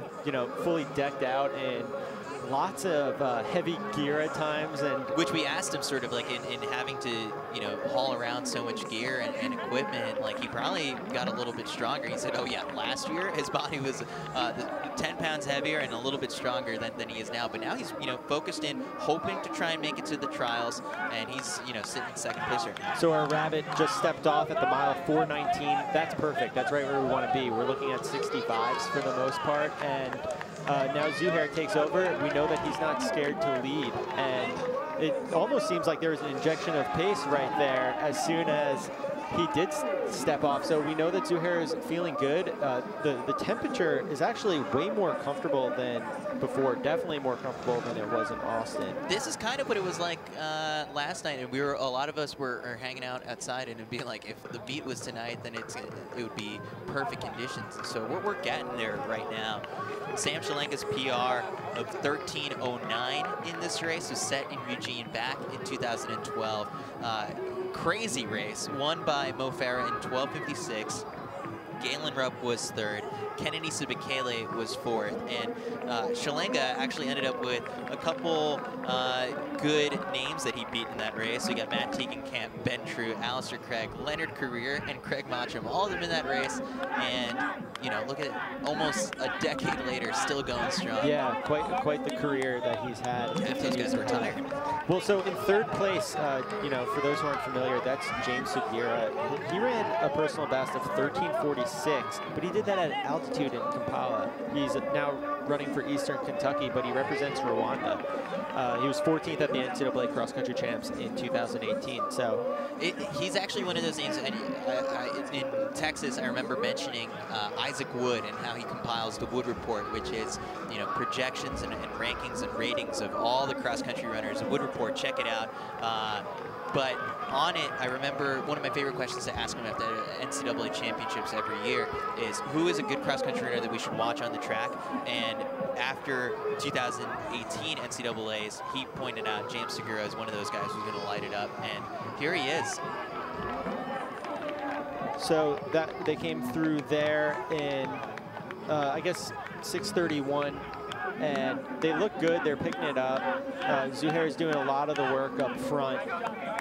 In third place, hip number 15, that's Carlos Martin Diaz del Rio, representing Chile. Now, his personal best is 13:59, but Chris, I think we can expect something big from him right now. Yes, and certainly, because it's funny, a couple hours ago, on my way up to the track, I was checking CITIUS Mag's DMs, and we have a couple fans from Chile watching on the live stream right now, and they're like, yeah, we're watching for our athlete Carlos Martin Diaz. And I said, well, listen, I'm going to bring you with some Chilean track facts. He's the Chilean national record holder in the 1500 of 3:37. He won gold at the 2015 South American Championships.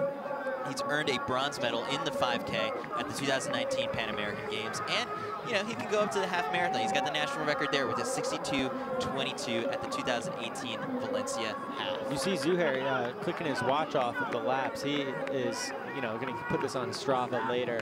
Another guy that is in that chase back that I do want to give a quick shout out to is Zach Zarda. He is a local guy. He was one of the boots on the ground here in Kansas. Yeah, helping do a lot of the organizing with the Trials of Miles guys and the Heartbreak Running Company. So if we needed to, you know, ship some signage or some shirts over, it went to his place, and he brought it all over to the track. So major props to Zach for his help with the meet. Huge thanks to him. And that last lap was a 63. So they have really started to roll, and Sam is just hanging on and going to ride Zuhair. You know, these two guys we know are super, super strong 10K guys. They're not necessarily 5K guys who need to wait till the final 400. They can make this strong push from way out. Sam is making good on his promise that he was going to put on a little bit of a show for us. So I'm very curious to see when he's going to, you know, turn on and ratchet it down even more. You know, he was saying he retired for a little bit. He said when he was retired that his magic number was 7 miles a day. So he never completely, you know, stepped away. He was always staying in touch, and it's for reasons like this now. Still, you know, talent never goes away.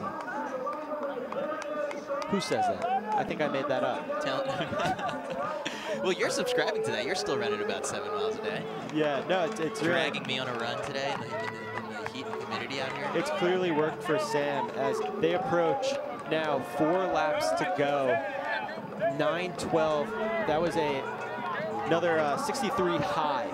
Now, the best part about this, too, is that when we were talking to Sam at the very end of it, he was telling us how, yes, he's gotten a little bit of a break from work to focus on his training a little bit. And if he hits an OTQ, that only extends the break a little bit further.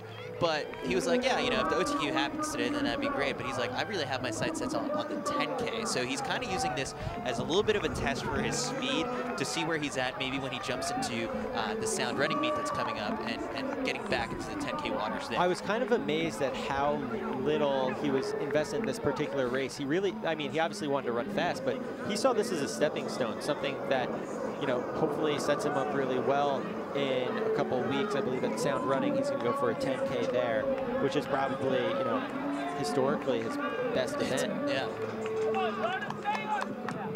And so Zuhair's been leading for a lot of it.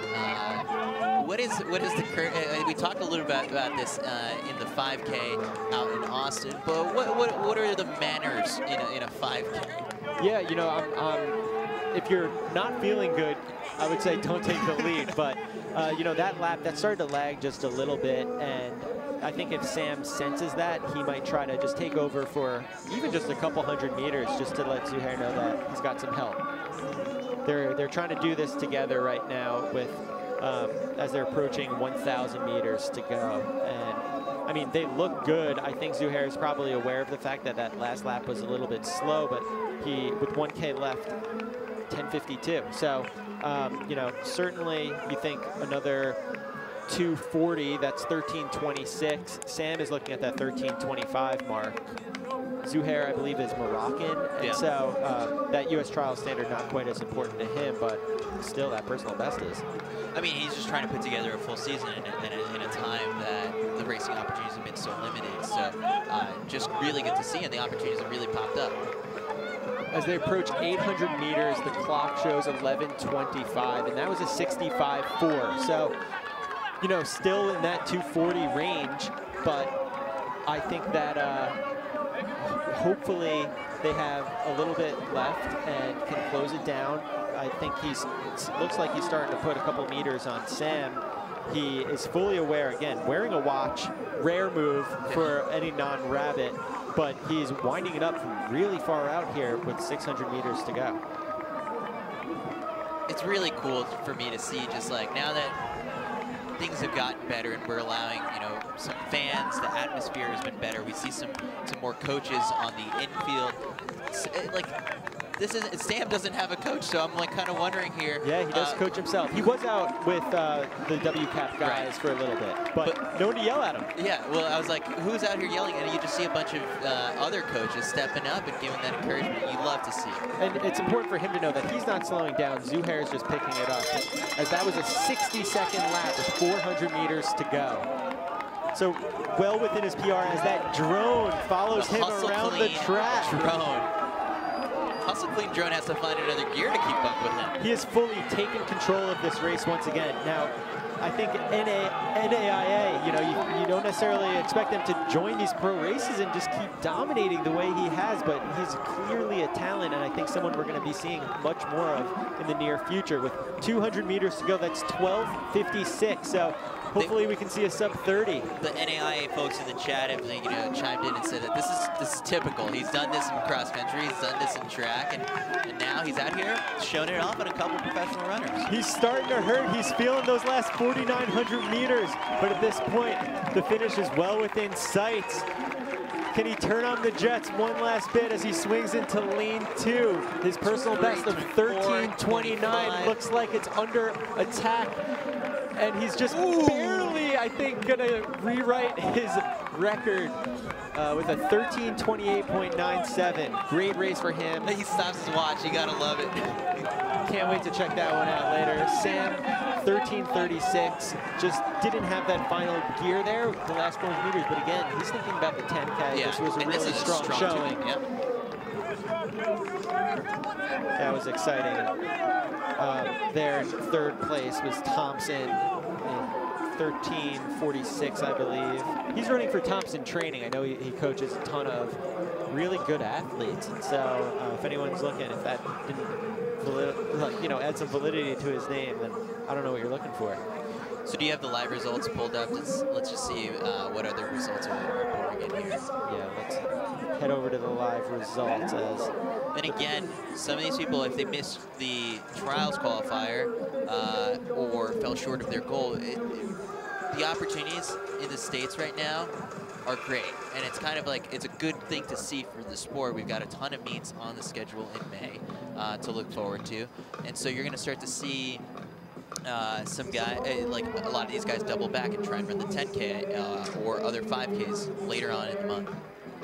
Yeah, you know, this is just, it's a long season, but things are starting to heat up here. Like, we're getting to that point of the year where you really want to demonstrate your fitness. Like, you're starting to back off a little bit more in all of your races. You're not necessarily coming into quite as heavy of races, quite as heavy of legs as the mileage starts to come down, and you start thinking about those late season meets that are the big ones that are circled on your calendar. And right now is the time when you want to start building up that confidence. You want to be running fast and, you know, be in the right headspace.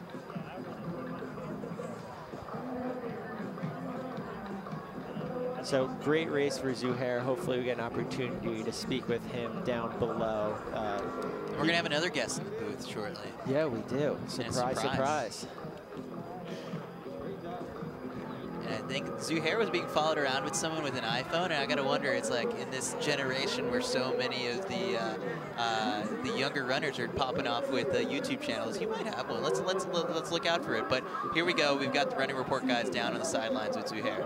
I think you were like right there, but Zuhair, great race, man. First off, congratulations. Trials of Miles, just seeing you lucky here. You always get in the race and everything, but I'm curious. You're always going to the front. You love that lead. You love leading. What's about the leads and taking that you like about it? Really, I don't like leading, but it's just I don't want to risk it. I want to like go in the time I want. So because I had some races where you're just behind and you end up finishing in a slow time. So today I was in shape, so I was like, I will take it. If someone want to help during the race, it's gonna be good, but if it's not, I will just finish. I like that mentality. And like Joshua said, like you just come out here and you make sure you get the job done no matter what. What are the goals for the rest of the season? I have one more race in 2 weeks in California at 10K.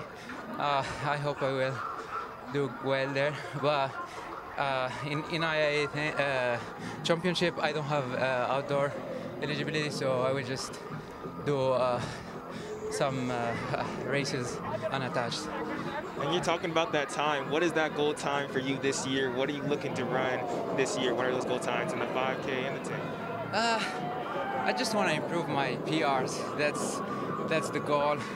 But for the Olympic standard, I feel like with school it's gonna be hard, and they will just stress doing it. So I want to just improve the times until next year, hopefully, the World Championship. And you're really coming out here and you're repping for the NAIA schools, you know? You won before the Texas Qualifier in the 10K, and then you come out here and you beat an NCAA champion within Sam Shalanga. So what does it feel like to rep the NAIA like that? It feels good. Like, I have my personal goals with coach goals, like winning the NAIA, but I always like focus on my personal goal more often to keep improving, because if I just focus on NIA, sometimes it's not the challenge to keep improving. So I try to do both at the same time. Yeah, well, great job out there. I really do appreciate you here. Great job, man. Thank you so much. Back to you, Chris and Kyle. Yo. So we've got the women's 5K OTQ section on the track, presented by the Road to the Trials podcast. The Road to the Trials podcast is presented by Koros, and it features 6 elite runners pulling back the curtains to share their training, racing, and goals in the lead up to the U.S. Olympic trials in June. On that podcast, hosted by Matt Chittum, you can hear Kira D'Amato, Dana Giordano, Olivia Baker, Tyler Day, Frank Lara, and Abe Alvarado. You'll learn more about these incredible athletes, and you can find the Road to the Trials podcast wherever you get your shows, whether it's Apple Podcasts, Spotify, Anchor. Tune on in. And we are joined in the booth with a special guest, Katie Follett. How are you? 15:04 5K runner. It seemed appropriate to bring you in for this women's OTQ 5K. Yeah, thanks for inviting me. I'm not gonna lie, it feels really good to be at a track meet right now. It feels normal a little, right? The excitement, the heart pumping. You know, I wish I was out there racing myself because it feels great. Well, why aren't you racing? What's going on? Well, I recently moved back to Colorado, got remarried this last October, and then surprise, surprise, the beginning of this year, I found out that I am going to actually be having a baby in September. So Congratulations. I've changed my timeline for this year a little bit. I'm glad that you're then in the booth with us tonight. Obviously, huge congrats. Thanks. Let's run through the field real quick, Chris. Section, the women's 5,000 meter run, OTQ. 1, Jen Bergman. 2, Tansy Listad. 3, Jessica Judd. 4, Nell Rojas. 5, Maddie Alm. 6, Emma Wilson. 7, Angie Nickerson. 8, Natalia Hawthorne. 9, Laura Galvin. 10, Chelsea Burns. 11, Taylor Werner. 12, Alexandria Cruz. 13, Julianne Stolly. 14, Risper Gesawa. 15, Joyce Camelli, and 16, Georgia Porter. The U.S. trial standard, you see it on the screen, is 15:20, and the Olympic standard is 15:10. So in this race, a lot of eyes will be on Joyce Camelli, who is the NCAA champion indoors. And her outdoor PR of 16:06.50 set back in May of 2019 is likely going down because she ran 15:48 to win the NCAA indoor title, which was Auburn's first NCAA track and field champion since 2010. So I'm looking forward to seeing how well she runs here today. And 400 meters through in 71 seconds. On our rabbit, Leanne Farber, is Jessica Judd, who I was very excited to see in this race. Yeah, she's been at a high level since being a teenage sensation out of the UK, and so yeah, the 5K is the event. I thought for a while she was going to be a 1,500 meter specialist, but now is really taken well to the 5K. So, Katie, early parts of a 5K, what's it going through these athletes' heads? You know, I think in the early part of the 5K, you're just trying to stay as relaxed as possible and kind of settle in to that pace, while also you really want to be aware of what's going on as well. You always, that becomes more important as the race goes on, but you want to be aware even early on in the race of any gaps that are forming that you might need to cover. And I think it's easy early on in a 5K to also get too excited. So, you know, you just don't want to start going up, ratcheting down that pace too soon. Yeah, so you always kind of approach the event from more of a 1,500 background. Is the early laps of a 5K feel really comfortable because it's a little bit slower of a cadence, or are you like, wow, I have so much to go? I think it depends on the day. You know, we've all had those races where you get out there and you just feel amazing from the gun and you're kind of chomping at the bit. And then you have those days where you get out there and you can tell, okay, this is going to be a little bit of a grinder today. And I think, you know, that's where it comes down to just trusting your training, trusting your coach, trusting what you're capable of running, and really being committed to that. Now, in your experience, what kind of training difference is there between a 1,500 and a 5K? Did you have to really make a big jump up in mileage, way more tempo work? What was the changes that were happening on that side? You know, I always, the 5K and the 1,500 training that I've done have always been pretty compatible. But I think with the 1,500, there's a lot more emphasis on speed, especially that really high-end speed, 150s, stuff like that, whereas in the 5K, obviously, having that aerobic base and that mileage is more important. So we just saw them come through the first K in 3:03. Obviously, really even pacing makes such a large difference over the course of such a long race, right? Like, would you rather a positive split, negative split? Do you want to run as evenly as possible? I think it depends. For me, I've always ran better in the 5K if I'm negative splitting a little bit. So I was kind of curious because you're one of these athletes who has, you know, focused on the 15 5K, and when it comes to the trials, you in the past have been able to put your chips into both baskets. And this time around, now the schedule just doesn't allow for it. Like, an athlete has to be all in on the 1500 or all in on the 5K. It's May 1st right now. When does a decision like that sort of have to be made in this unusual circumstance that we have on our hands, where you want to bring that A game to just one event this time around? Like, do you think like someone can make that decision a month from now, or can they still, is that something they have to commit to this early on? I think they probably could make, you know, when I've been trying to decide between the 15 and the 5K, I have decided pretty late in the game, up to a month before. But I think it really depends on the athlete's training. I mean, I coming into this year, I just decided I love the 15. The 15 is where my heart's at. I really want to focus on high-end speed. And so I backed off a little bit on mileage, and I backed up in intensity, you know, in prep. I was like, I'm going into this year with the intention of the 1500. So I think it's really a decision that will come down to what the athlete and the coach want to do. But I think there's not necessarily a wrong way, and there's a lot of women who are probably doing it in both ways. Yeah, so we just saw them come through in 4:53 for that first 1600 meters. Our rabbit Leanne Farber stepped off, and now Judd's up front. On her heels is Julianne Stelly from Canada, sponsored by New Balance. She ran an unbelievable 2-mile race indoors at Ocean Breeze. It was a 9:22. So she looked great at the Texas Qualifier. That was her personal best at 15:32. The conditions a lot better Really hot, today. yeah. So, you know, I think that maybe speaks to her potential of what we might see tonight. And another person who ran well at the Texas Qualifier is Laura Galvin, who's a little bit further back now, around 5th place. And so keep your eyes on her. She won the 1500 and then doubled back to run the 5K the next day. So she's still in the conversation, in the mix right now, early on. And then in 3rd place, we see our NCAA champ, Joyce Camelli. You know, having the opportunity to sit on some seasoned veterans, some pros, and just, you know, hopefully tonight, I think she's going to destroy her personal best. I'm feeling she's going to be quite good at the 5K. Something tells me that. At the back of that first leaders pack is Maddie Alm, who's training out in Boulder, but I guess like she's with Joe Beauchart's group and Emma Coburn, and so they've been up in Crescent Butte, I think, for the past couple weeks, really at 9,000 feet, which sounds just so brutal to train. Like even easy runs must feel difficult out there. She sent a really nice note last time after we gave her a shout out on the broadcast, because she's got her own sports nutrition and consulting service called Fueling Forward, and so check her out. You know, she's just generally super, super nice person. So a really cool story about our athlete in 4th place, Risper Gazabwa. She's competed for Kenya up until 2018, but she first went to Mexico for a race in 2011. Yes, I remember when I was doing the research for this. I found it totally fascinating. You're reading my notes. You Kyle. ordered the big salad.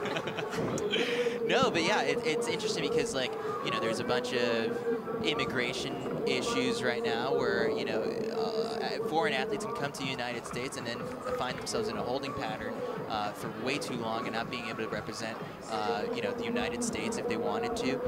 So there's some athletes who have gone down to Mexico, stayed down there, trained down there, run some races in the United States, and she's one of them, and is now representing Mexico internationally.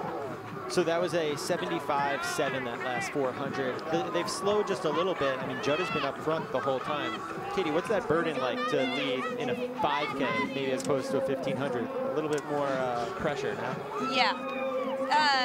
And especially once the pacer drops off, it is hard to really keep that pace going. This is the part of the race where, you know, they're going to start feeling that grind a little bit more. And, you know, I think this is where really the trust comes in. It's scary to run a 5K because that pace is fast, and it feels fast even when you're working out. Even when I'm in my best shape, 5K pace still feels hard. And so thinking of going out there and doing that, you know, for me it's always kind of like, okay, one more lap at this pace, one more lap at this pace. Yeah, so I guess right now, how are you feeling in this approach to motherhood right now? How do the runs feel? One more lap of this race, one more lap of this race. And so that was another 75.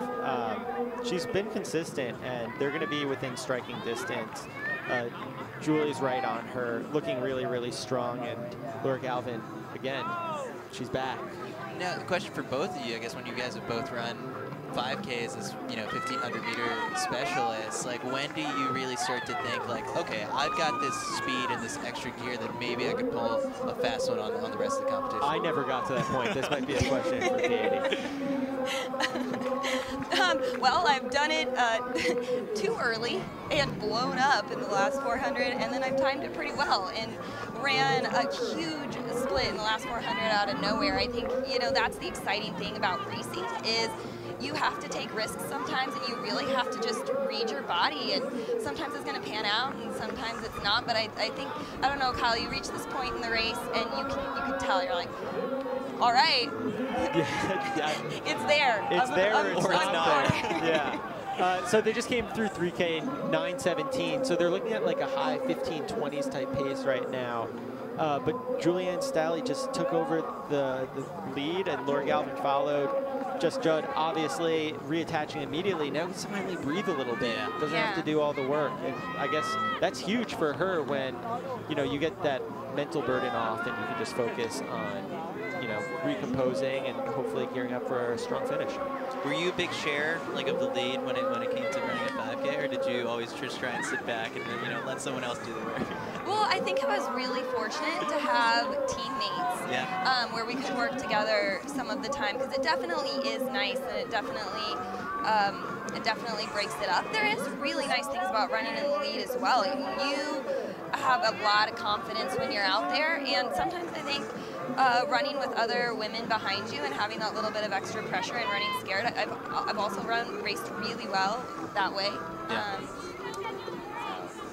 At USA's, like the final sort of like lap with team spot sort of on the line, as someone who's made a team, like what does that pressure sort of feel like? Because I think athletes are starting to enjoy the fact that we've got fans in the stands here, and the atmosphere gets a little bit better. The atmosphere is so different. But yeah, I guess like take us through like could you have imagined what that last lap would have been like without any fans? Yeah, I mean it's hard because I only got a chance to race a couple of times last year, but it definitely, I am someone who fuels like off the energy of the crowd. Well, I mean, I hated it. That's why I retired. It was really different. And also, just when you see other people running fast, I know that throughout the pandemic that a lot of times they would space the races out so far that you wouldn't even be able to watch the other competitors. Like no one else was allowed inside the track area. Yes. And, just being able, as you're warming up, as you're doing strides and you're seeing other people celebrating personal bests, like that energy really resonates with you and helps you build your adrenaline. I want to bring your attention now to the track as Laura Galvin has taken the lead. Her personal best in this event is 15:27, set at Azusa. I believe that was the Brian Clay Invitational back in 2019.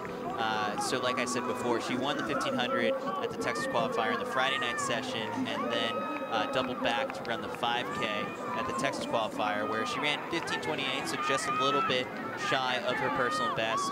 In the time since then, she went back down to Mexico, ran a 5K there as a tune-up for this. 15:36 was the result there. And then just last week is really, getting herself out there and mixing in with some really tough competition. She ran 4:09.09 at the Drake Relays in the 1500 to finish just behind Gisette Norris, Rachel Schneider, and Shannon Mosika. And that's some good company to have. So with 2 laps to go, Laura is approaching in 12:52, 12:53. That was a 70-second lap. And she's ranked 35th in the world in the 5K. So while we see that Olympic standard of 15:10, this is really going to help her case. The more races you get at a quick tempo like this, she's obviously on pace to set a personal best. That's going to be worth a ton of points and hopefully going to be enough for her to get to the Olympics representing Mexico in the 5K. So 2 laps, less than 2 laps to go now. She is fully clear away from the field with 600 meters to go. Her stride, she's showing that she's run a 1500 before. Like, we are no longer in that comfortable 5K, 74s. We are going to see some sub-70s here, I think, in this final 2 laps. Form looks great right now. She looks really strong. Yeah, Katie, I guess, what mental, what are you telling yourself mentally to just maintain that form? Because I look awful in the last, lap of the race. I think that there's certain cues that every runner gets from their coach that just stick. And, one coach can tell you the cue one way, one coach can tell you the cue one way, and you can hear it completely differently. And so some things I always focus on in the end is making sure that my cadence is quick. Staccato, you don't want to be on the ground too long. So that was a 69-second last lap. She came through with 400 meters to go in 14:03. So, I didn't think she was running quite that fast. That Olympic standard is truly fully in range right now. As she approaches the 200-meter mark, we're going to take a look at the clock and see if she's got a good shot here. I think we're starting to just establish recurring characters on the Trials of Miles circuit, because she won in Austin, Zuhair won in Austin. We've had another winner earlier tonight who also had a win in Austin. So it's like, yeah, this is just the recurring characters on the YouTube channel. She was 14:37 with 200 meters to go. Her form is not breaking down. She looks fully composed as she's trying to slingshot over some of these other athletes that she's passing now. She swung into lane 2. She sees the clock. She knows that that 15:10 barrier is going to be close. This is a huge breakthrough. The crowd is on their feet. They're rooting for her. It's going to be dangerously close. Come on, come on. Just over. Still an unbelievable run. Wow. I believe 15:11.3, a huge breakthrough. I think this is going to help her ranking enough that it hopefully is a ticket. You know, obviously getting that 15:09 would have been nice, but she's got so much left in the tank. 16-second personal best. Wow. And Julie What a there in great second feeling. place, 15:24 with the personal best of her own. I mean, again, plenty of race opportunities coming on up. So like it's she's chipping away at the right time. She's looking really great. I mean, she did a lot of work there in that second half. I'm excited to hear her speak with the Potts brothers down below, because I'm sure that that being so close a little bit bittersweet, but you've got to be excited. Especially with a 16-second PR. Yeah, you can never be upset with anything that big.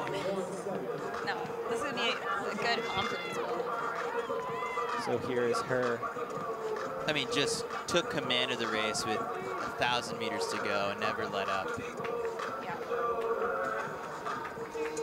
So you're looking at her ranking right now. How bad she wants it.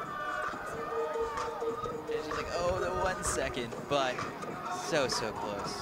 She's going to be, just looked at the ranking. So the way that it works is they take your top 3 point totals, and you know, that's based off of how competitive the meet was, how fast it was. And right now, her third performance in that ranking was the 15:35 from the Pan Am Games. And so, you know, you're dropping a 15:35 down to a 15:11, and you know, that's really going to boost her ranking quite a bit. So she was 35th. We'll see. We'll crunch the numbers, or we'll let someone else do it and see where she ends up. Exciting. So Katie, do you want to reveal to us, I guess, like any picks you've got for the trials, and especially in the 5K this year? It's gonna be crazy. Oh man, I'm just so excited to watch. I think that is the most exciting thing about watching the Olympic trials, is that it's not predictable, and there's always dark horses coming out of nowhere, and there's always the favorites, but then there's always big upsets. Yeah. You know, you never know what's going to happen, and so that's the magic. Anything can happen. You've got too many friends. You don't want to name any names here. I get it. That's okay. Well, Katie, thank you so much for joining us in the booth. We're going to toss it over now to Joshua and Aaron on the sidelines. Yeah, thanks for having me. This is fun. Right. But Laura, joining us now, you ran a really great race, number 3 all-time for Mexico. You're just right outside of that Olympic standard, but you still ran a super great race. You're having a super good season. We got to talk to you on Sound Running as well. Just what's going through your mind right now after that? Man, it's, you know, I think I love the sport because of this. Because how it is so great in the fact that you never know what to, you know, you're doing your best every time, but you never know what's going to come out. So I love that, and I feel like it just makes me feel like so, you know, man, so many things come up to my mind, but I think it's just important, you know, keep working hard, and if I keep working hard, I know it will happen, because I have like 20 years of experience in this, so, you know, I think it's important to have that, and man, like today it was just so close, but at the same time I know that I'm that close, and when the time comes, I will do it, and it will feel just amazing. You're the real deal. That's a real confidence builder for sure. I feel like every time me and Joshua see you run, whether it's at Sound Running or at Trials or Miles, you're coming so close to a PR, so close to a record. You broke that, you have that 1,500 meter record, and I think you're gonna get that 5K record as well pretty soon. But what are some of the big goals? Because I feel like you're a world-class athlete with these times. You continue to prove it with the 409, with the 15:10, and you're going to be up there competing. But what are your biggest goals for this year? Yeah, well, right now I'm trying to get the standard, Olympic standard in the 5K is my main goal. I'm trying to do a 1500 and probably move up to the 10K, who knows? Just because, you know, I think that it prepares me really well for the 5K. So that's the primary goal right now, and we'll see. For now, I just really want to get that standard. Well, thank you so much for joining us, Laura. You truly are inspiring a lot of people, and we love to see you run. Me and Aaron, we love to see you run. Like, honestly, you get hyped every time. We really do. Thank you. And the men's 3,000 meter is off. This is the Olympic section. In lane 1, Don Cabral. 2, Ahmed Jaziri. 3, David Goodman. 4, Ryan Smeaton. 5, Jermaine Coleman. 6, Adam Vizoke. 7, Mario Bazan. 8, Brian Barraza. 9, Craig Nowak. 10, Mike Lee. 11, Ricardo Estremera. 12, John Gay. 13, Travis Mahoney. 14, Isaac Opdyke. 15, Mark Parrish. 16, Brian Schrader. I know we do have a few scratches, but Chris, who's bringing us this race tonight? So this race is brought to you by Sarah Vaughn Realty. So Sarah Vaughn is going to be competing in the steeplechase in the next race. And if you're watching this race and you live in the Boulder area, that's right, again, we're really spreading our wings here with all the ground we're covering. If you live in the Boulder area and you're thinking about buying or selling a home, you got to call Sarah.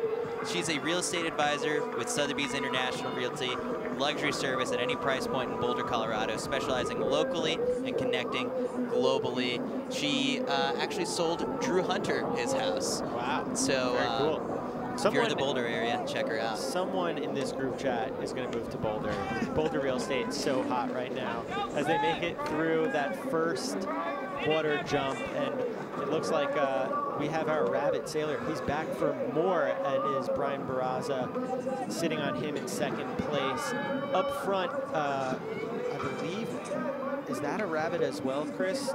Do we have any word on that? I think it might be. He's not on our sheet, so... so Sailor was rabbiting the first race. So. And he is once again checking his watch, so I have a feeling he is another. Again, one of the common themes in this race is that some of these athletes are here for a do-over. There was a race at Eastern Kentucky that was about 50 meters short. Craig Nowak actually was the winner of that race, and he ran, let me pull it up here. I had it in my notes. 8:21. He ran 8:21, was super thrilled, Olympic qualifier. Got so many congratulations on that Instagram post. Everyone was really happy. And then learned a couple hours later that it was 50 meters short. Thankfully, the meet organizers for that one said, hey, we're sorry for the inconvenience. We're going to pay for your travel to come out to this meet. And so now, hopefully, it's #OTQ for real this time. Yeah, so, we know that he's fit, and we were talking to him yesterday with the Beer Mile guys on the pre-show. Just winning that race and beating that field gave him a ton of confidence. And even if, you add 5 seconds to that time, that's still a personal best. So, he knows that he's here today to compete, and that U.S. trial standard of 8:32 is definitely on his mind, but still, that Olympic standard of 8:22, he wants that. He wants some redemption. Up towards the front of the race right now, you got the two Tin Man Elite guys working together. You've got Brian Barraza and Jermaine Coleman. They were also in that race out in Eastern Kentucky. So they are spread out well in the field. Somewhere in the middle, you see him in that tracksman singlet. That is the two-time Olympian Don Cabral. And Don, my friend, former training partner and roommate, has been looking great in training. He is very, very strong right now, and he's someone who I think is going to benefit immensely from having this 1 year, addition to the Olympic cycle, because he was doing his JD MBA program up at UConn, was, obviously studying and working hard, and now he can focus a little bit more on just running. He looks great, and I got high hopes for him right now. Yeah, and if he continues with the trend of winners from Trials of Miles events having success here tonight, then he's in for a good one. He's competed at every single Trials of Miles meet, whether it's the one out in New York City, Texas, now this one. Next year, we're going to be naming a race after him. Yeah, we did see him, I believe, coming second in that 5K down in Austin to Craig Engels. Yep. Both just outside of Galen Rupp's high school 5K PR. But, closed really hard. And for Don, I think the steeple, that's his bread and butter. He knows this event. And, as they approach the mile in somewhere in that high 430s range, again, really hard to get the splits with the water barrier, you know, making it about 395 meters, but they are pacing well. Brian Barraza up front. He wants to salvage that 50-meter short race and show that that wasn't a fluke, that is in him. The thing about Don Cabral is that you could just never count him out. Right now he's sitting in the middle of this pack. He's a big strength runner. Last year, I think he took the off year to really hone in on that 5K speed. He ran the 2 fastest 5Ks of his career.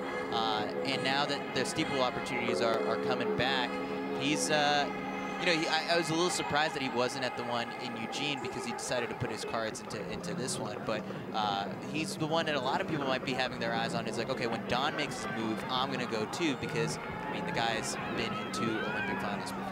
Yeah, well, another guy on our screen right now that looks very, very easy, very smooth, composed is Ryan Smeaton in the from Oklahoma State. Yeah, he's got plenty of fans, rightfully so. He's run 8:27 in May of 2019 out at Stanford. He was second at the NCAA champs. He had a great cross-country season. He finished 26th. So that strength carrying over from the fields of cross-country to the track and hopping hurdles. So Brian Barraza still up front as we approach 2 laps to go. It looks like we're going to be requiring quite a close to get that Olympic standard time, but that Olympic trials qualifying time as they go 6:22 with 800 meters to go, very much within reach right now. It looks like we might get a big pack of guys to get there. David Goodman is up there in the top group right now. So Lee Troop was tweeting about this meet and this run a couple days ago. Really looking forward to it. And then on the outside in the Eastern Kentucky jersey is Ahmed Jaziri. He's got an 8:35 personal best. He's representing Tunisia, and he finished 6th at the NCAA champs in the 3K. So, you know, not too long ago from now, we know he's fit. And he was second in that race at Eastern Kentucky. So, like, yeah, literally was maybe like the top 5 guys from that, or like here, like, all right, this one is hopefully going to be 3,000 meters. Yeah, no, I think we're certainly getting the 3K here tonight, and again, huge pack. Don Cabral hanging off the outside of Michael Leake's shoulder. They're looking good, but now is Smeaton up front as they approach the bell lap. We're looking at 7:28, 7:29. As the pace picks up, let's hope that everyone has enough room to get over these hurdles and does so smoothly. This is when fatigue starts to kick in, and all of a sudden that form starts breaking down. That toe hangs, you don't get it up. And more than ever, you've got to focus on that hurdling form to make sure you're kicking fast without tumbling.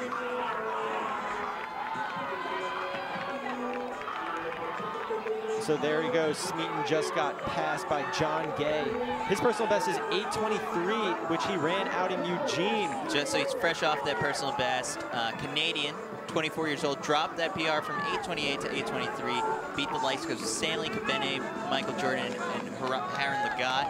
As they come out of the final steeple water pit, we've got Goodman up front, but we've got 4 guys. Ahmed is racing. Smeaton is there.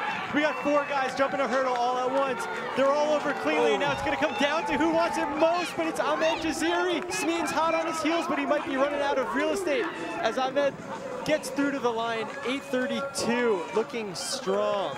Wow, what an exciting night of races we've had here, Chris. You know what I love about that is just that the barrier, like coming off of that last barrier, it just sort of like they have the split-second stop, and it's like, who can get that gear back again? Yeah, exactly. I mean, it's so important to be in and out of that water pit fast, and we're gonna go to that replay, show that water pit. You see Goodman got a quick step on him. He wasn't able to grab wasn't able to run away from, you know, those guys swung outside. Jaziri had that last 50 meters, came off that like a 400 hurdler. Smeaton hot on his heels, but just didn't have enough room to get him, and some redemption there from Jaziri as he wins the 3,000 meter steeplechase. Don Cabral, I believe, was back in 7th place in 840. So it is May 1st here. I'm thinking that everyone, you know, as you're trying to get your Olympic trial standard, we're going to start to see some people scrambling. They're going to be traveling all over the country, taking any opportunity that they could have. You know, I would say the ideal schedule is you have 2 or 3 races left before the Olympic trial, 3 maybe steeplechases left, but you're going to run as much as you have to until you're under that.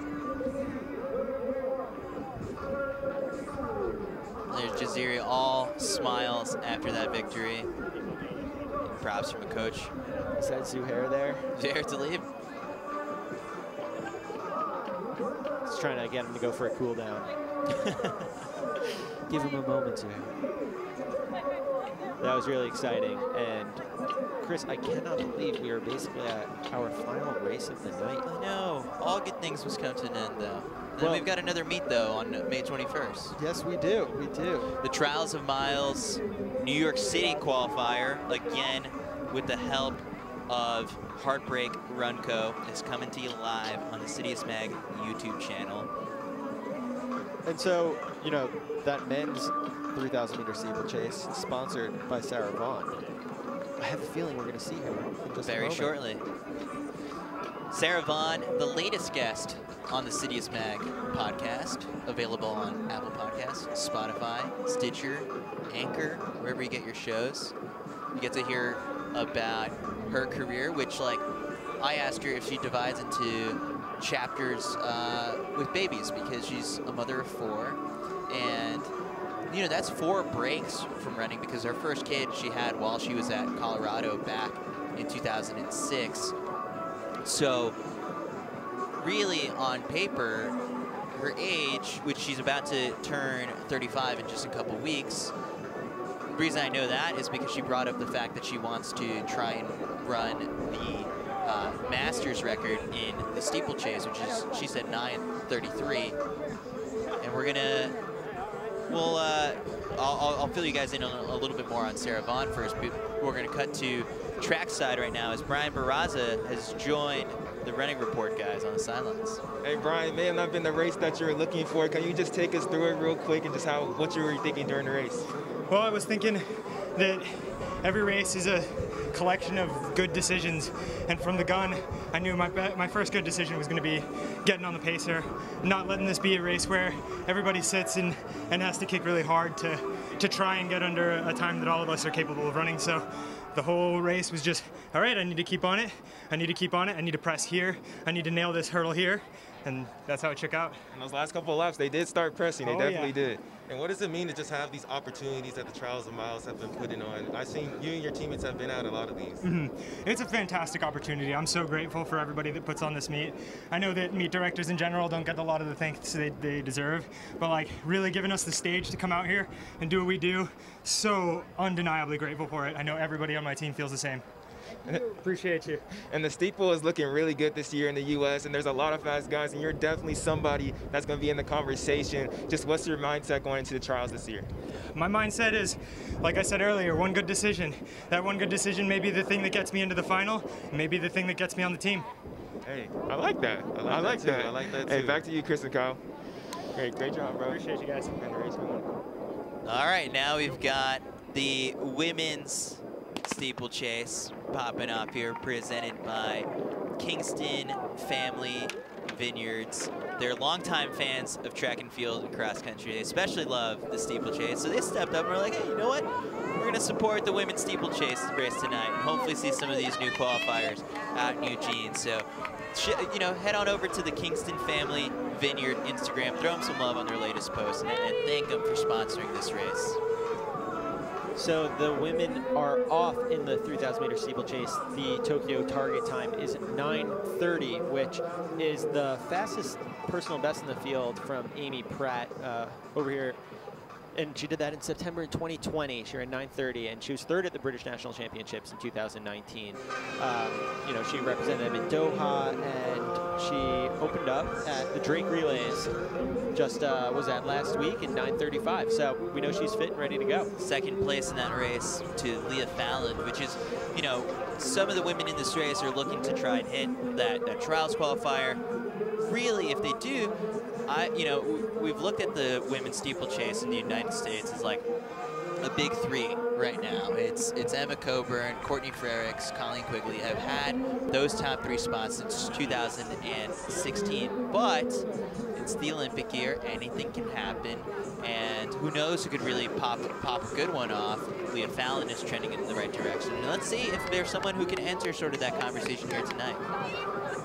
So, you know, I think the big thing is that the steeplechase, it's the sort of thing where fitness is obviously not the only limiting factor. It's the ability to jump hurdles and do it smoothly. I know that Sarah Vaughn, it's been a long time since she's done that, and every time I've watched her jump over a hurdle on our screen, I'm thinking how weird it must be for her to be back in this event. Yeah, I said to her, I called it the ultimate rust buster, and she kind of agreed. She actually bought a steeple to put in her backyard, and her kids have, you know, confused it with like a balance beam, and so she's getting the training in any way she can. She's coached by her husband. She's looking to make her first national team since making the 2017 World Championship squad in the 1500. Yeah, I think the steeple is very much something that you need to get reps in. You need to do it in practice. You need to always be jumping hurdles. It's so particular, the number of drills and the flexibility that you need to do. And as you know, your training shifts from being the 1500 runner that she was, now looking back to the steeplechase, those little things, you know, become a huge part of your routine once again. And she's up there right now in the mix. Oh, for sure. I mean, you know, I think this is the perfect race for her to open up. You know, her personal best is right within this range of many of the ladies in the field, and therefore, you know, she doesn't have to do all the work. She can follow some other people, and I bet halfway through the race, she'll start to feel a little bit more comfortable once she can see the finish line. But there, right behind our rabbit, is Marissa Howard. Yeah. So she's, you know, I think on her Instagram, I believe when I was doing my research, describes herself as a school nurse by day, steeplechaser by night, and she is also a 1500 meter specialist. She's run 4:12.62, finished second at the 2020 USATF Road Mile Championships at 4:32. So again, like you said, one of those people who's getting those reps in right now. And we saw her come in second at the 2020 Road Mile Champs. Yeah. And, you know, she's someone that, as we have said multiple times tonight, like having that athleticism and being a successful miler really does translate to 3K. You know, people kind of approach it from 2 different ways, and I think oftentimes it's easy to be just a really fast runner, someone who's athletic, and then adding that strength component and really finding a way to extend your abilities, because it's the sort of race where if you can close hard and if you get over the hurdles smoothly, the difference between you know, 10-15 seconds in just finesse can be made up, and that's why you see a lot of milers move up and try the race. So right in second place right now, that's Lizzie Bird, who ran 9:30.13 in Doha at the World Championships. I think we've got 2/3 of the British national team from that championships. She was the runner-up at the British national championship that year. Opened her season with a 9:17 for 3K in Manchester. That might have been last week. We had a couple British athletes who made the trip across the pond over here just in the past couple days. So Marissa Howard coming through the mile in somewhere in that 4:59 range. You extrapolate that, we're looking at about 9:37 3K pace right now. So well under that US trial standard, and seems like she's probably eyeing that Olympic standard. So Marissa, she was second at the Pan Am Games representing the United States in 2019, and then she got to go over to Belarus and do that very cool match, that's right. Europe versus the USA, and so she has some international experience. And again, like in the last normal season, 2019, she was steepling a lot. Like she knows this event very well. She's now way out in front by about 15 meters with 3 laps to go. Yeah, it'll be interesting to see who's really challenging in that chase pack.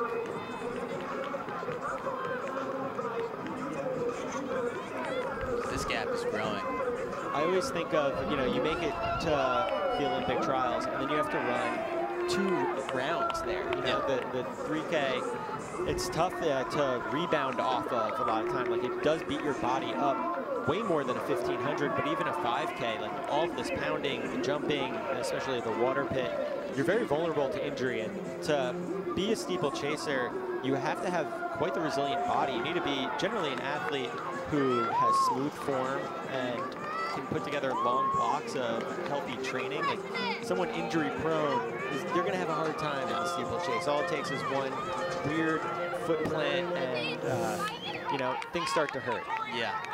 So shout out to Marissa for just, you know, having that longevity and to, you know, obviously showing her experience. She wants to be back representing the United States, break into that conversation of who's going to be the big 3. And we were saying this about the hurdles earlier in the day. The steeple's the same thing. Anything can happen on that day. The rankings really go out the window because all it takes is one bad, unlucky hurdle. Yeah, I mean, Emma Coburn and Courtney Frericks likes to command it from the front, but then from there, yeah, one bad tumble on a water barrier could you know, maybe shatter someone's hopes. It is a race. We don't want to jinx it, right? No, yeah, but it is a race that you rarely see go tactical because, first off, there is a big advantage by leading. You know, in a 1500, not necessarily a huge advantage to be in the front, but in the steeple, you have your path through the water pit, and you get to visualize every single barrier. You don't have to worry about the person being too close to you and all that kind of stuff. Yeah, and then oftentimes the best athletes in the field want the race to go quick because if there is a small hiccup, they want to be able to recover, and you don't want to necessarily wait to, you know, Emma Coburn's not going to wait to the final barrier to break away from the field because for her, she wants to assert her dominance early and let it go quick. Amy Pratt really has made up ground here and is clawing back. Marissa Howard is going to need a strong final lap to hold her off. They look very strong right now, and that Olympic standard is well within reach as they hit a bell lap with 8:14 on the clock. So they just have to basically keep doing what they're doing. They've been running this pace, and if Amy can get up there, get under that standard, that's going to be quite nice for her bid to Tokyo. Really going to the arms and the head. You see bobbing up a little bit in second place. Right now, you're just thinking barrier to barrier. You're breaking up mentally. Run quick through this straightaway, and then just survive over the hurdles. That's what it's about. You see Marissa's getting through the hurdles maybe a little bit smoother than Amy, but Amy's running those fresh straightaways probably a little bit quicker in the tempo. One more water barrier up and over the heartbreak. Got run sign. And one more barrier just stands in her way from the victory. With 100 meters to go, it's Marissa Howard's race to lose. The crowd is on their feet. They're applauding something. It's going to be close as she makes it through that final barrier. She's got 9 seconds on the clock to get there. It's going to be dangerously close. She's going to finish just outside. Painful, but a beautiful race for her. Super, super impressive. Doing it the hard way up front. And I believe that is a personal best. Great race for her. Her previous personal best was 9:30.9, so just missed. But really a great way to close out this evening. Here's Sarah Vaughn coming through. I mean, big time rust buster here. Coming back to the event for the first time since 2014. She's going to be glad to have this one under her belt moving forward. Huge thank you to everyone in the chat right now who's been sticking with us throughout the evening. This was really fun. I mean, look at how hard the athletes put it out there. You know, they really left everything on the track. This is what you want to see after a steeple. Yeah. You know, that's the thing. It's like you want to empty the tank because you can always walk a victory lap. And we're going to go to a quick replay here, see how Marissa Howard ran away from the field tonight. Sat back early. moved hard in the middle. Yeah, once she went up to the front, no one could relinquish this from her. When she made a move, it was done decisively. And that was the closest it got there. With 400 meters to go, we had a race on our hands, but she knew that that standard and that personal best was within reach, and she went for it. I think that this is not the last we've seen of her this season. And kind of like how our OTQ heat winner mentioned before, you can, when you're in the lead, you can tell just based off the splashes and just what's going on in the water barrier behind you, just where the competition is at. And so she knew someone was coming up on her and prevented anyone from taking the win from her. All right, and Marissa's now down trackside, so we can hear from our guys at the running report one more time. Hey, Marissa, that was really a definition of a gutsy race. You went out there and you did not let up at the end. Just what was going through your mind and when you're going in those last, like, 4 laps when it was really all you against the clock? Yeah. My coach said after 3 laps to just go. He said everybody that's won tonight makes a big move halfway through the race. So that was kind of the plan, to go after 3 laps, and it got really, really hard with the wind, but I kept fighting, and that's my best opener ever. So excited to build from there. Most definitely, most definitely. And you really gave us a show for the last race of the day. You were so close to that Olympic qualifying time right there. But can we hear a little bit more about the club that you're wearing on your chest? What's your team? So my coach coaches Idaho Foot, which is an elite team that he just started probably in the last year. And then Ruja is a nonprofit that I run for. They work in Uganda, and I went on a mission trip with them. And since I'm not sponsored right now, I thought, hey, I might as well represent something that means something to me. So I love representing these 2 things on my chest. That's awesome. It's always awesome to see all those clubs supporting the athletes. Is there anything that the people watching can do to help support your club? Well, Ruja, you can donate, which is really awesome. Just ruja.org. And yeah, just prayers for the children in Uganda that we work with. Most definitely. Appreciate you so much, Marissa. We can tell the wind is picking up as we speak. Yeah. Appreciate you. Great race, and we're happy. We're going to be excited to see you again, most likely. Thank you. No problem. Huge. You know, the big benefit of winning the race is you get camera time to plug. Oh yeah, whatever sponsors you want. The sponsors, the things that are important to you, you can give a message to those at home who are watching. So, you know, if you needed more motivation to win, yeah, I don't know what else that's we the can free give real you. estate, the free ad space. But yeah, I mean, as we wrap up things here, big shout out to all the sponsors, those who sponsor the races. Yeah. Heartbreak Running Company for really stepping up to sponsor the event, helping us put this out on YouTube for all of you guys to enjoy for free. We're going to do it again on May 21st for the New York City Qualifier. I have to find some fitness between now and then for a race that I'll be running at that meet. And so, yeah, a great night of racing here tonight. What really stood out to you? Well, first off, I'd be remiss not to mention the Trials of Miles guys. Dave and Cooper putting on this event for the athletes, and now some fans. Yeah.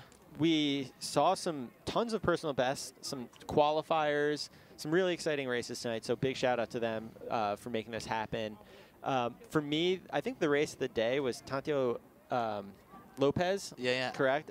And setting the Mexican national record, closing so hard, 144 out here. Doing it, like that final 100, that's the sort of thing we're going to be looking for in the rounds come Rio.